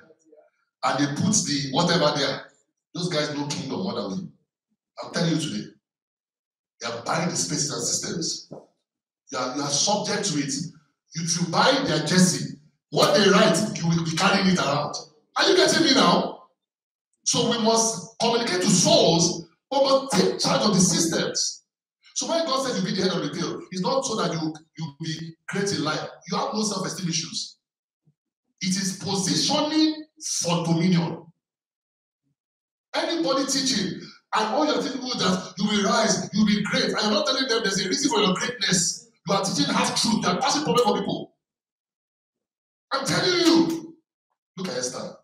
Esther, small girl Esther, Jewish Esther. She was just there. Her uncle just said, they're doing beauty pageant. The king is looking for a wife. Go and apply. She filled for. Uncle even feel sign guarantor for her. Something. True. She became a queen. Oh my God.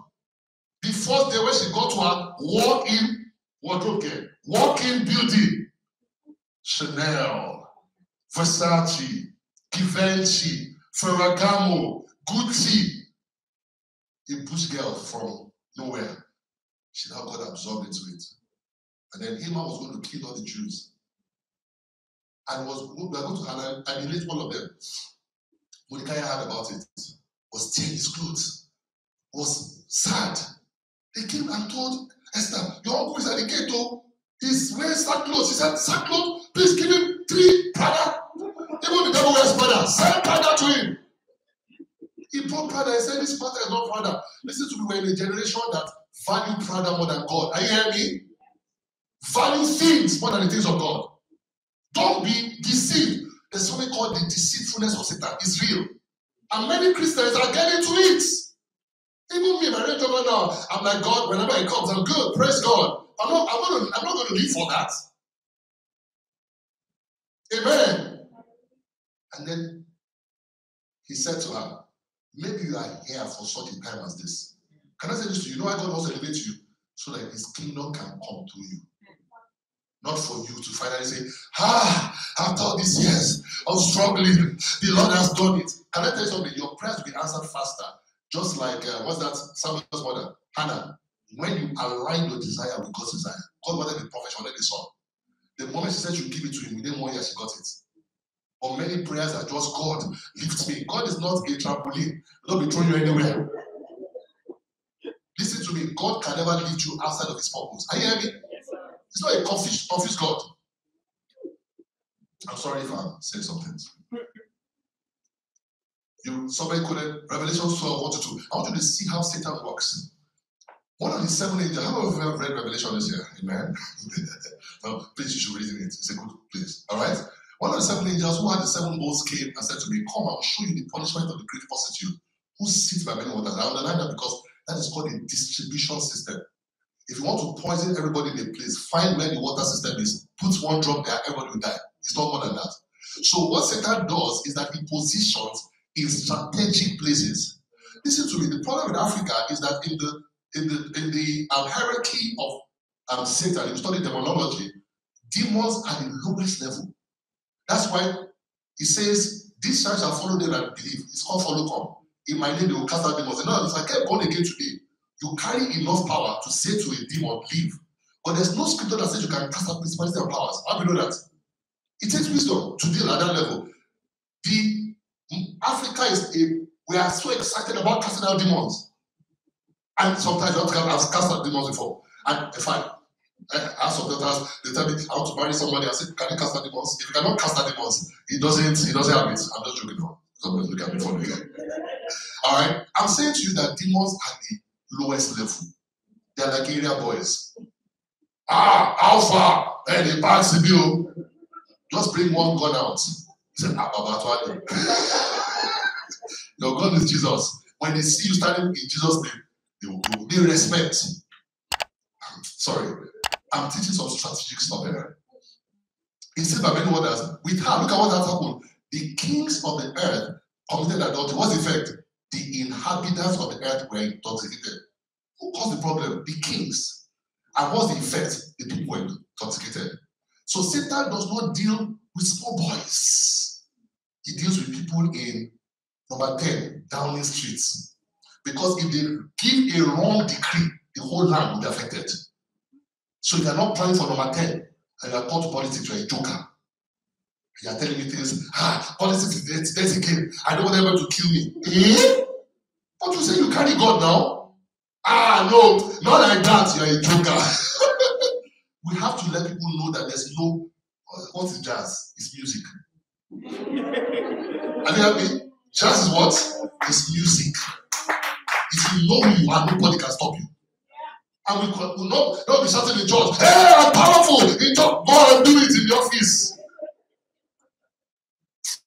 Amen. We're almost through. This is the operating system of darkness that has given free rein for spreading.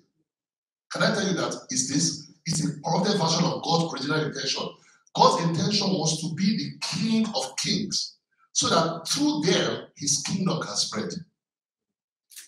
You're a king. You become CEO, executive director, even supervisor. And in your department, Joseph was a king in prison, a king in Potiphar's house. So stop telling me, "God, I'm tired of where I am." Where you are is even tired of you. Be a light there. Be a solution provider there. That's what it means. We have a mandate as kings to create new spaces, infiltrate old spaces. So some people, there's a pastor, within Pastor Gandhi became the Shawu of Ogbomoso. Am I right? And there's more comment of, "Let me see our light. Is there any fellowship between light and darkness?" I'm like, oh my God.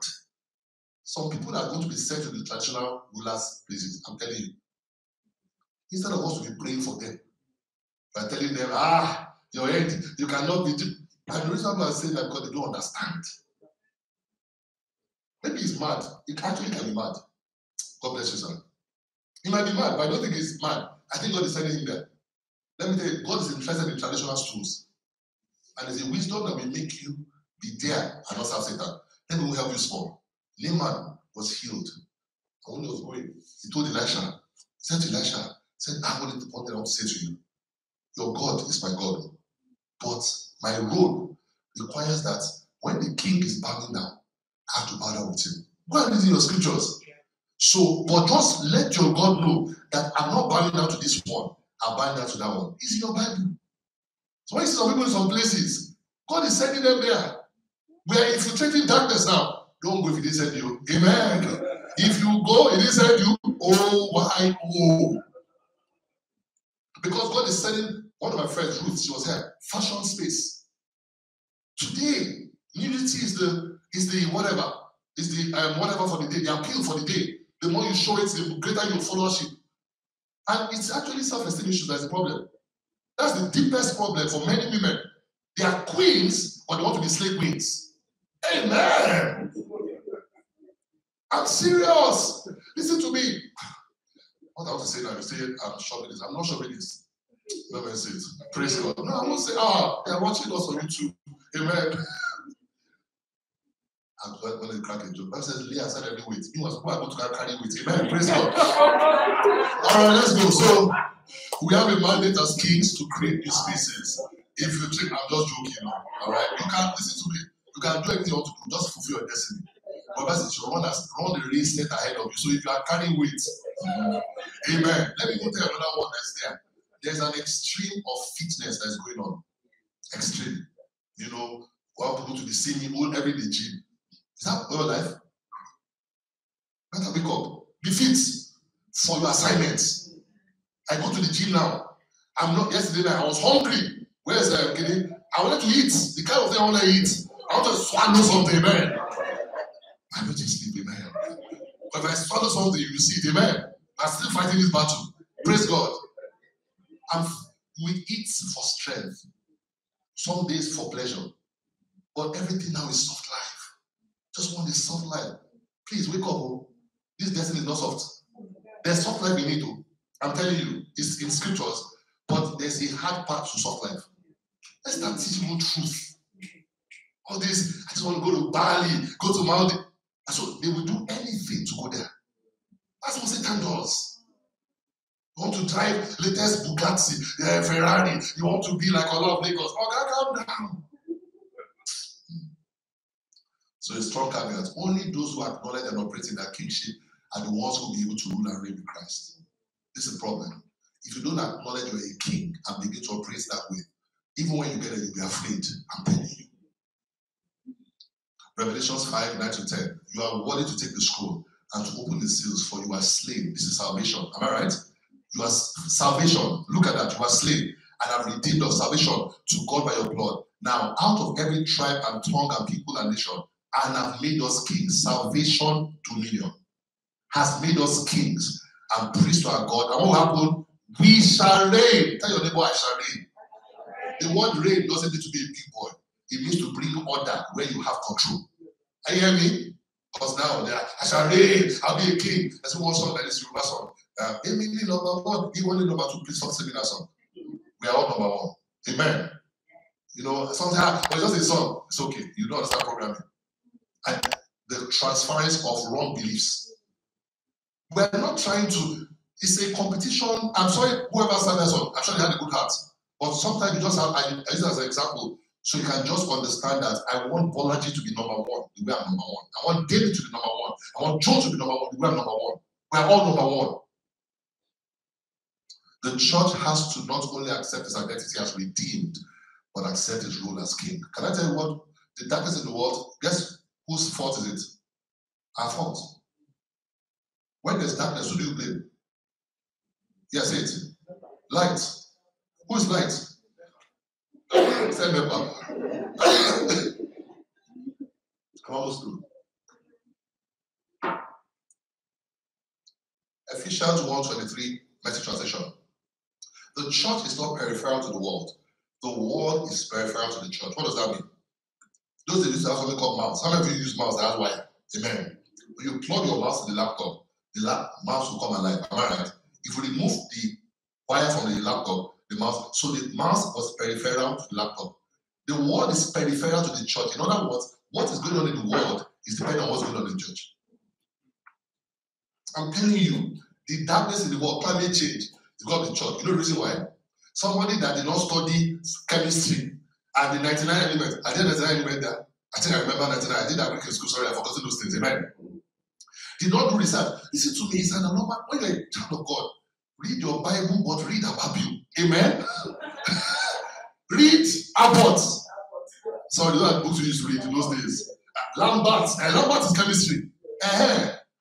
Listen to me. The Holy Spirit inside of you is an intelligent spirit. There's nothing you can place in front of him that cannot understand. It's not just for you to be seeing angels. Amen. It's for you to see solutions. Praise God. Let me wrap this up because of time. Because Jesus is coming soon, by the way, all right? For us, the call to dominion is not a race for religious superiority. I'm saying that Christianity is better than Islam. It's better than Buddha. Listen to me. Stop having those baby conversations. Don't bother. I'm telling you, the person who will follow this person has results. I'm telling you today.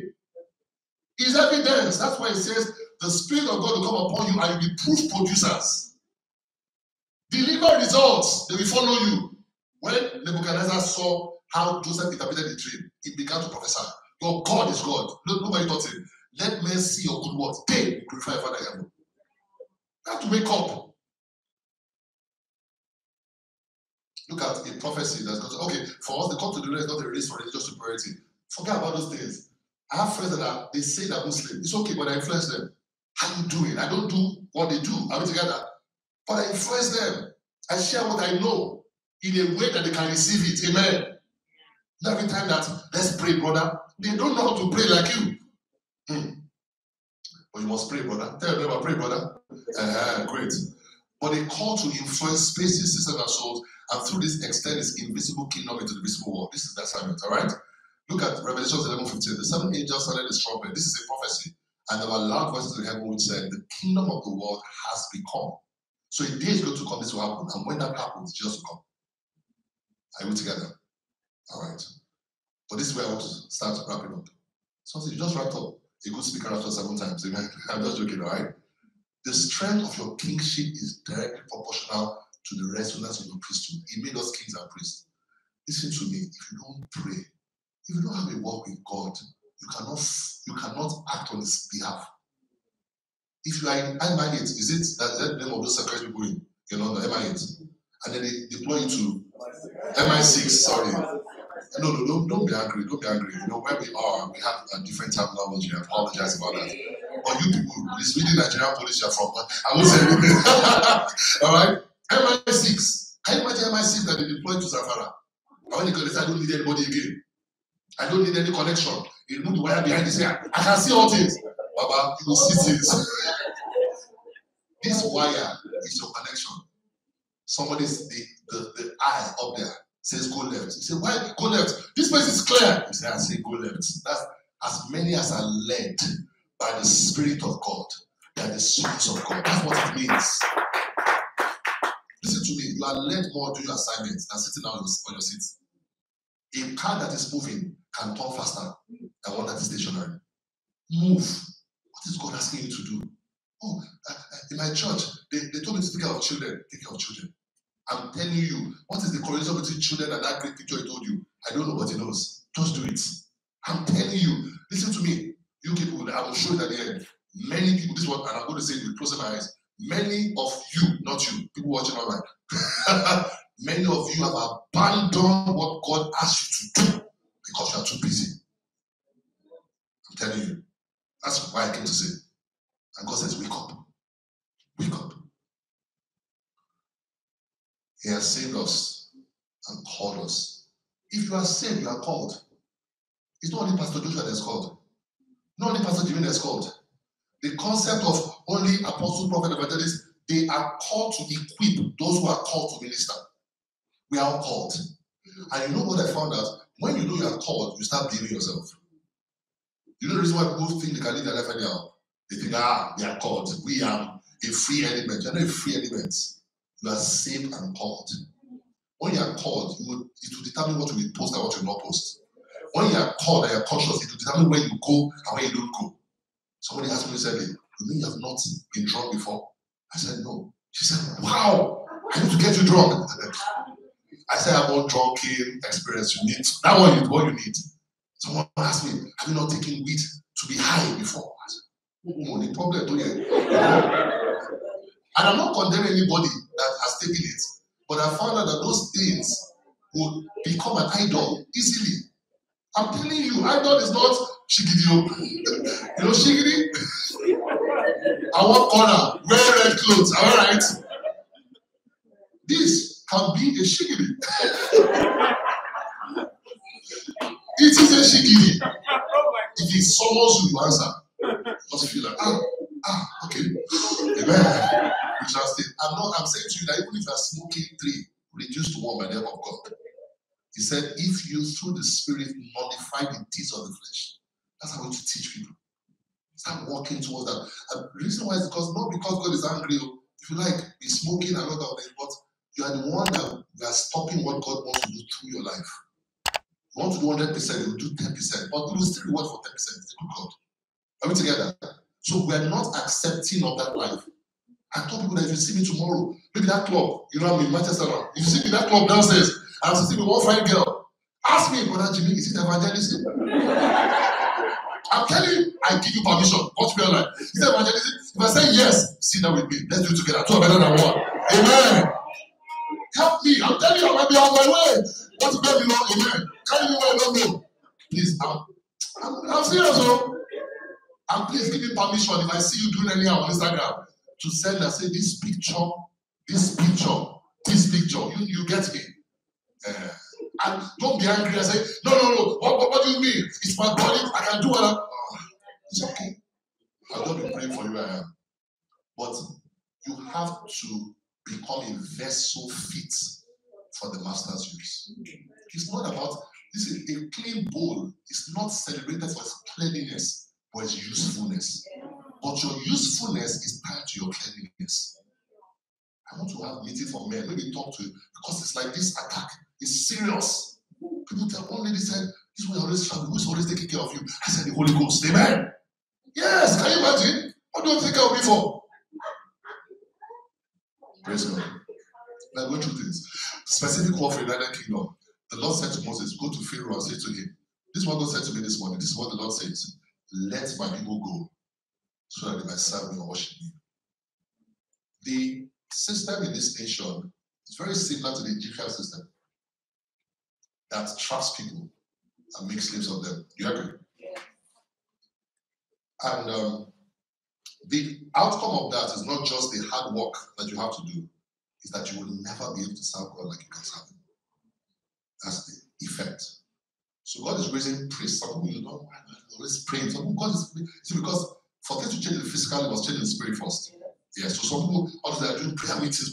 It's important though, because Satan means to make out of you, don't be walking, and you just buy one house, and you pay money for 30 years. That's not the real dream. That might be a part for somebody, and there's nothing wrong with it. Are you hearing me? But if God has given you bigger dreams than that, don't let that stop you. Are you hearing me? When we get to heaven, you know what He's going to ask us for? What did He give you to do? He's not going to ask about sin. Somebody said, when we get to heaven, they will show the video of our life. Amen? I will never, hey, Pastor Josh. He wiped away our sins. So there's nothing to watch. They cut the tape. Satan tried to fix it. He cut it again. The man says like he bought the tape. Amen? There's no tape. Praise God. What he's going to ask us is that there are people crying, and I wanted to come and meet them. I couldn't go. And I said to you, did you go? I said, I wanted to go. I haven't tried, but let me tell you why we're doing this meeting. No more buts. Creation is waiting for us. We're not just going to do church. We're going to go into the world. Service is for servicing. So we go and drive outside. You get to walk. People are, you see somebody and the Spirit tells you, talk to this person. And the person, you discover the person is thinking of suicide. And then tell them, I know nothing about suicide.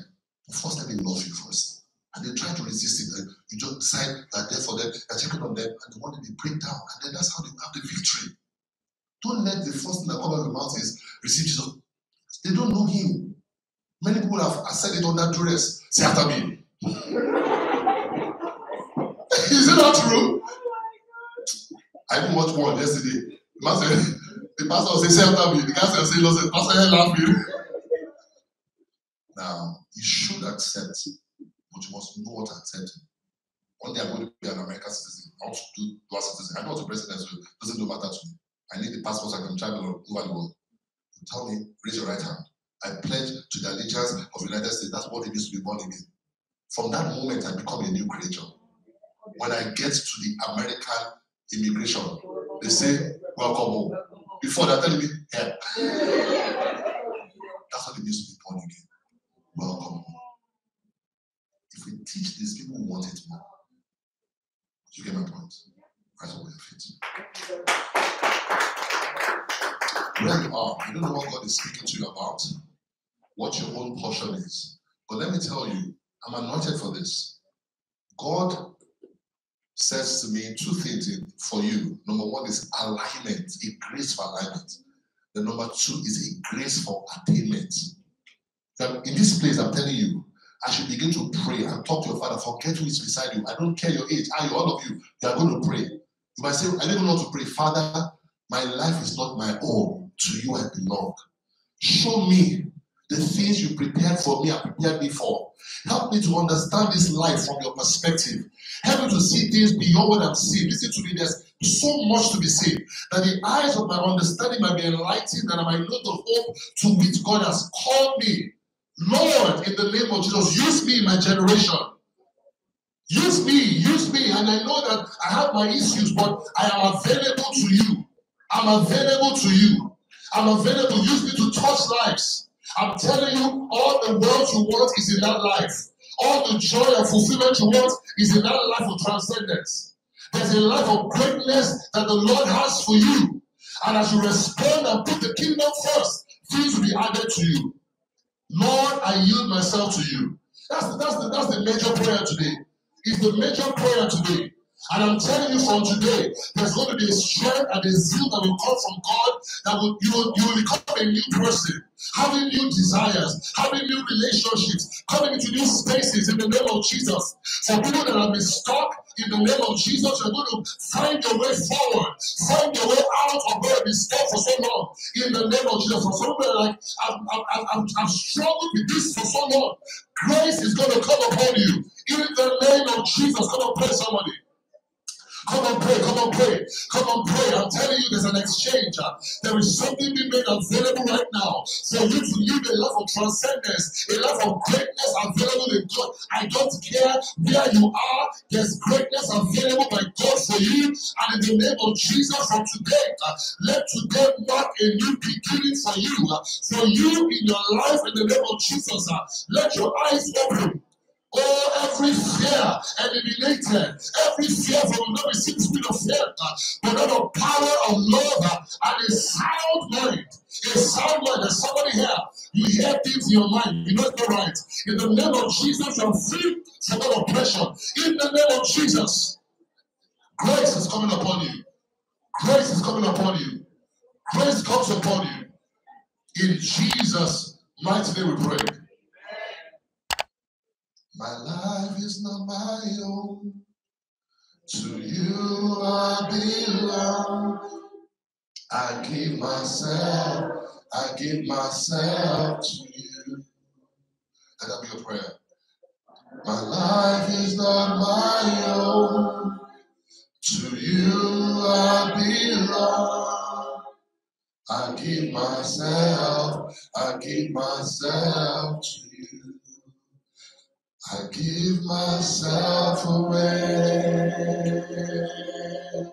Ooh, I give myself away so you can use me.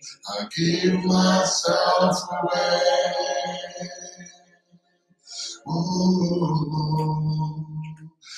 give myself away so you can use me. So Heavenly Father, I thank you.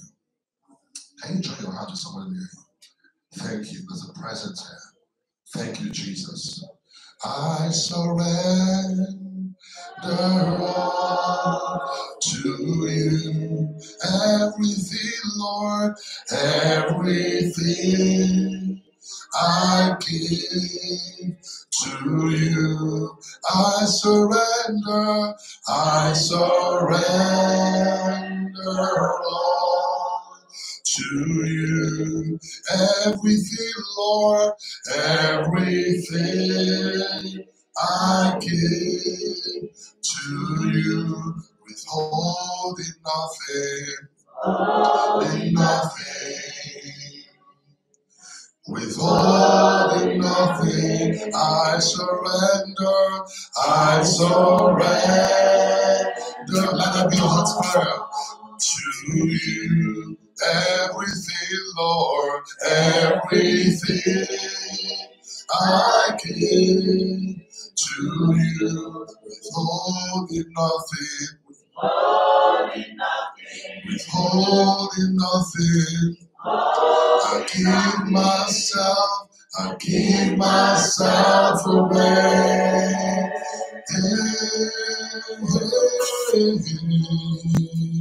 I give myself away so you can use me.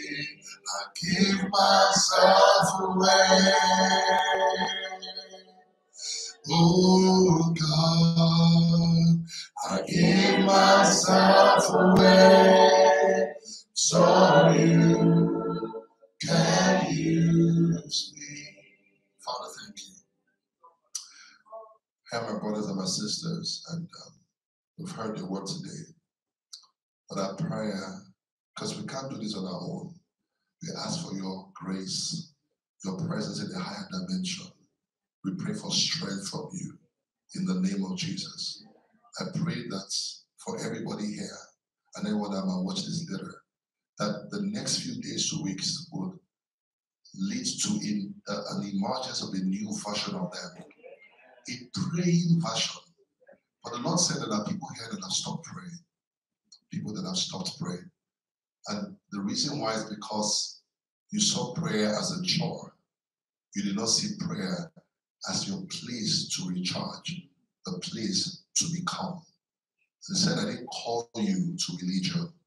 I called you to myself. And just sitting with me and turning off everything and just saying, I want to spend time with you. Just being away is enough.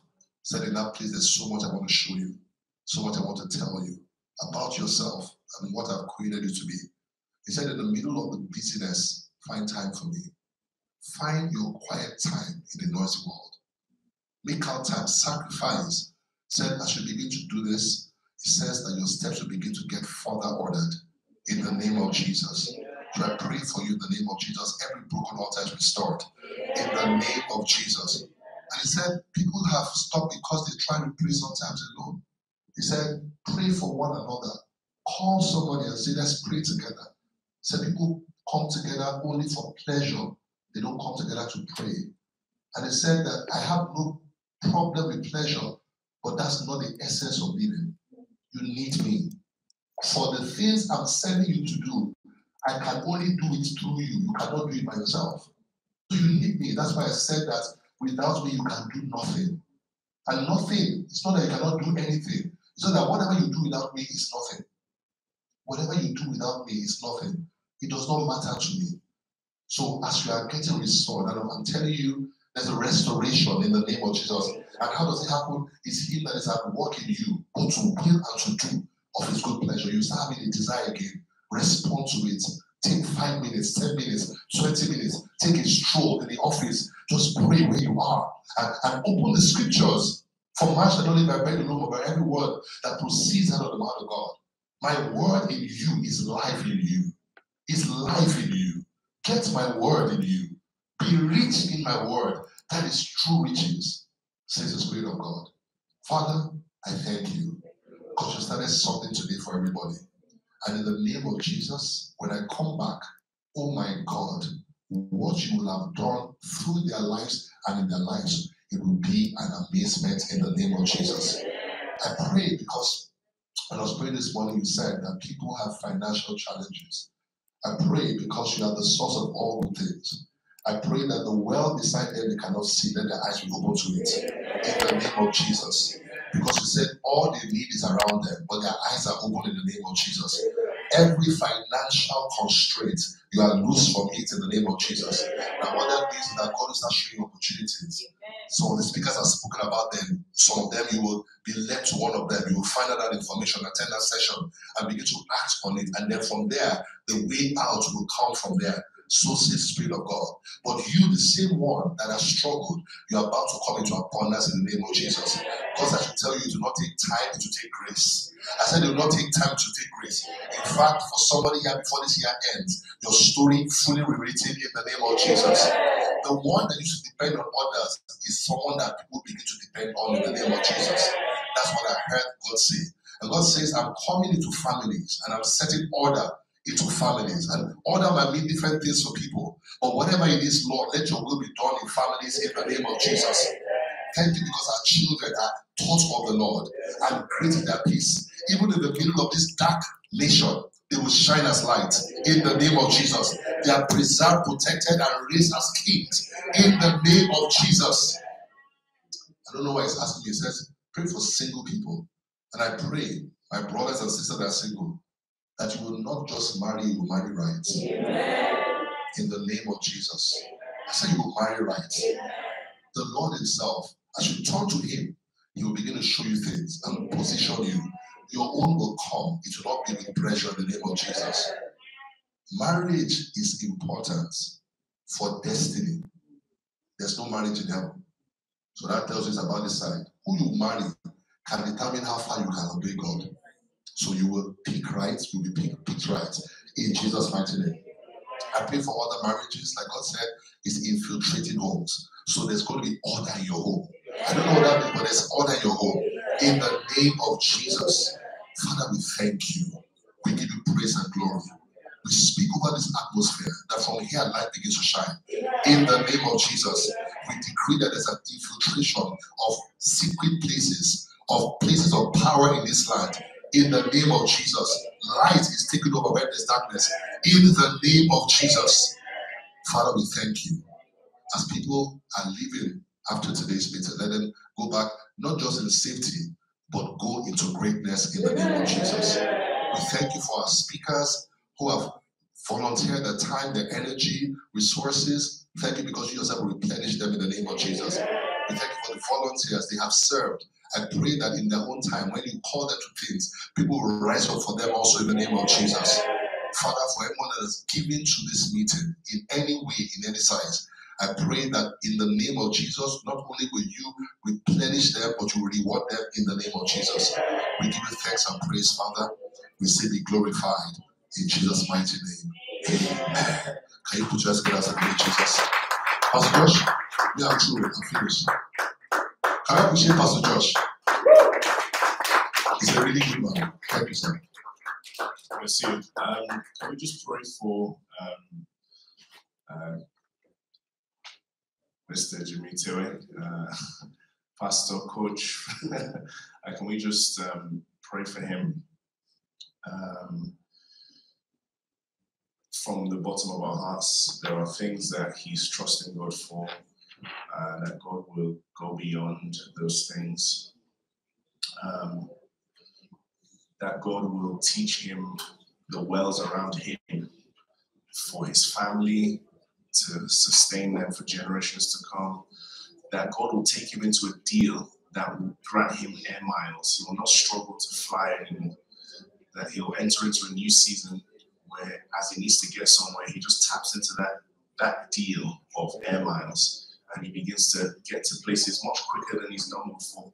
That God will connect him with people that have connections to aircrafts, and they'll begin to contact him and say, I can't give you the money, but I have extra fuel. Do you need to get to this place? That God will help him to get to those places quicker in the name of Jesus. I want us to pray that God will begin to establish Aaron and hers in the different cities across the world beyond his imagination, that will begin to reach out to him and say, tell us a year in advance, we want to start helping you to plan, to set up a base in this place in the name of Jesus. Father, we pray, oh God, that even beyond what he has planned for next year, open his eyes, oh God. Let this become a full-time thing for him in the name of Jesus, that you will, in the next 5 to 7 years, you will ignite him on a trail to wake believers up into this calling that you have given to him in the name of Jesus. Thank you, Father. In Jesus' name we've prayed. Amen. And as we go today, I just want us to pray for ourselves finally and say, everything I've learned, I grant me the grace, God, to apply this in my life. And just pray for yourself and say, God, as we go, the grace to apply what I've learned today. I don't want to just come and be tantalized with information. And as soon as I walk out, I'm immersed with the realities of the life I've just come from, that this new understanding will transcend the reality I've come from today. As we step out today, we step into this new life that we are being called into. The activations upon our lives, they will not diminish as we leave the building. That our stepping out of this building will be stepping into the new that God has for us. Arise, O King, into this marketplace. Arise, O King, into this sphere. Arise, O King, and begin to take charge of the systems. For we have been raised for such a time as this. Arise, O King, and begin to consult governments. Arise, O King, and begin to consult ministries. Arise, O King. This is your set time. May God help us in Jesus' name. Amen. Can we display the giving page on the screen again, please, if you don't mind? Please take a picture. What I want to encourage every single one of us to do is send this page to someone and say, can you just give £10, £20? Just send it to someone. You've given already, you've committed. Send it to someone that you know can give towards this. I say, just give £50, give £100. I want to encourage you. I was blessed. Give towards this. It's going to bless you. And on that note, I believe that is all. I will end with the story I started with at the beginning. There was a PhD student who intended to see a professor. He went to the professor trying to get the professor's time, get the professor's resources. And the professor said, do you realize that I used to be a PhD student? There are other PhD students around you. I want you to connect with them because one day they will become professors. So turn around, look around you. There are many PhD students who will one day become professors. You do not know who's going to become what. Don't judge a book by its cover. Make sure you connect because one day the professor will pay millions, as Jimmy Tilly said, for your session. God bless you. Until next time, stay connected. Arise, O King, into the marketplace. God bless you.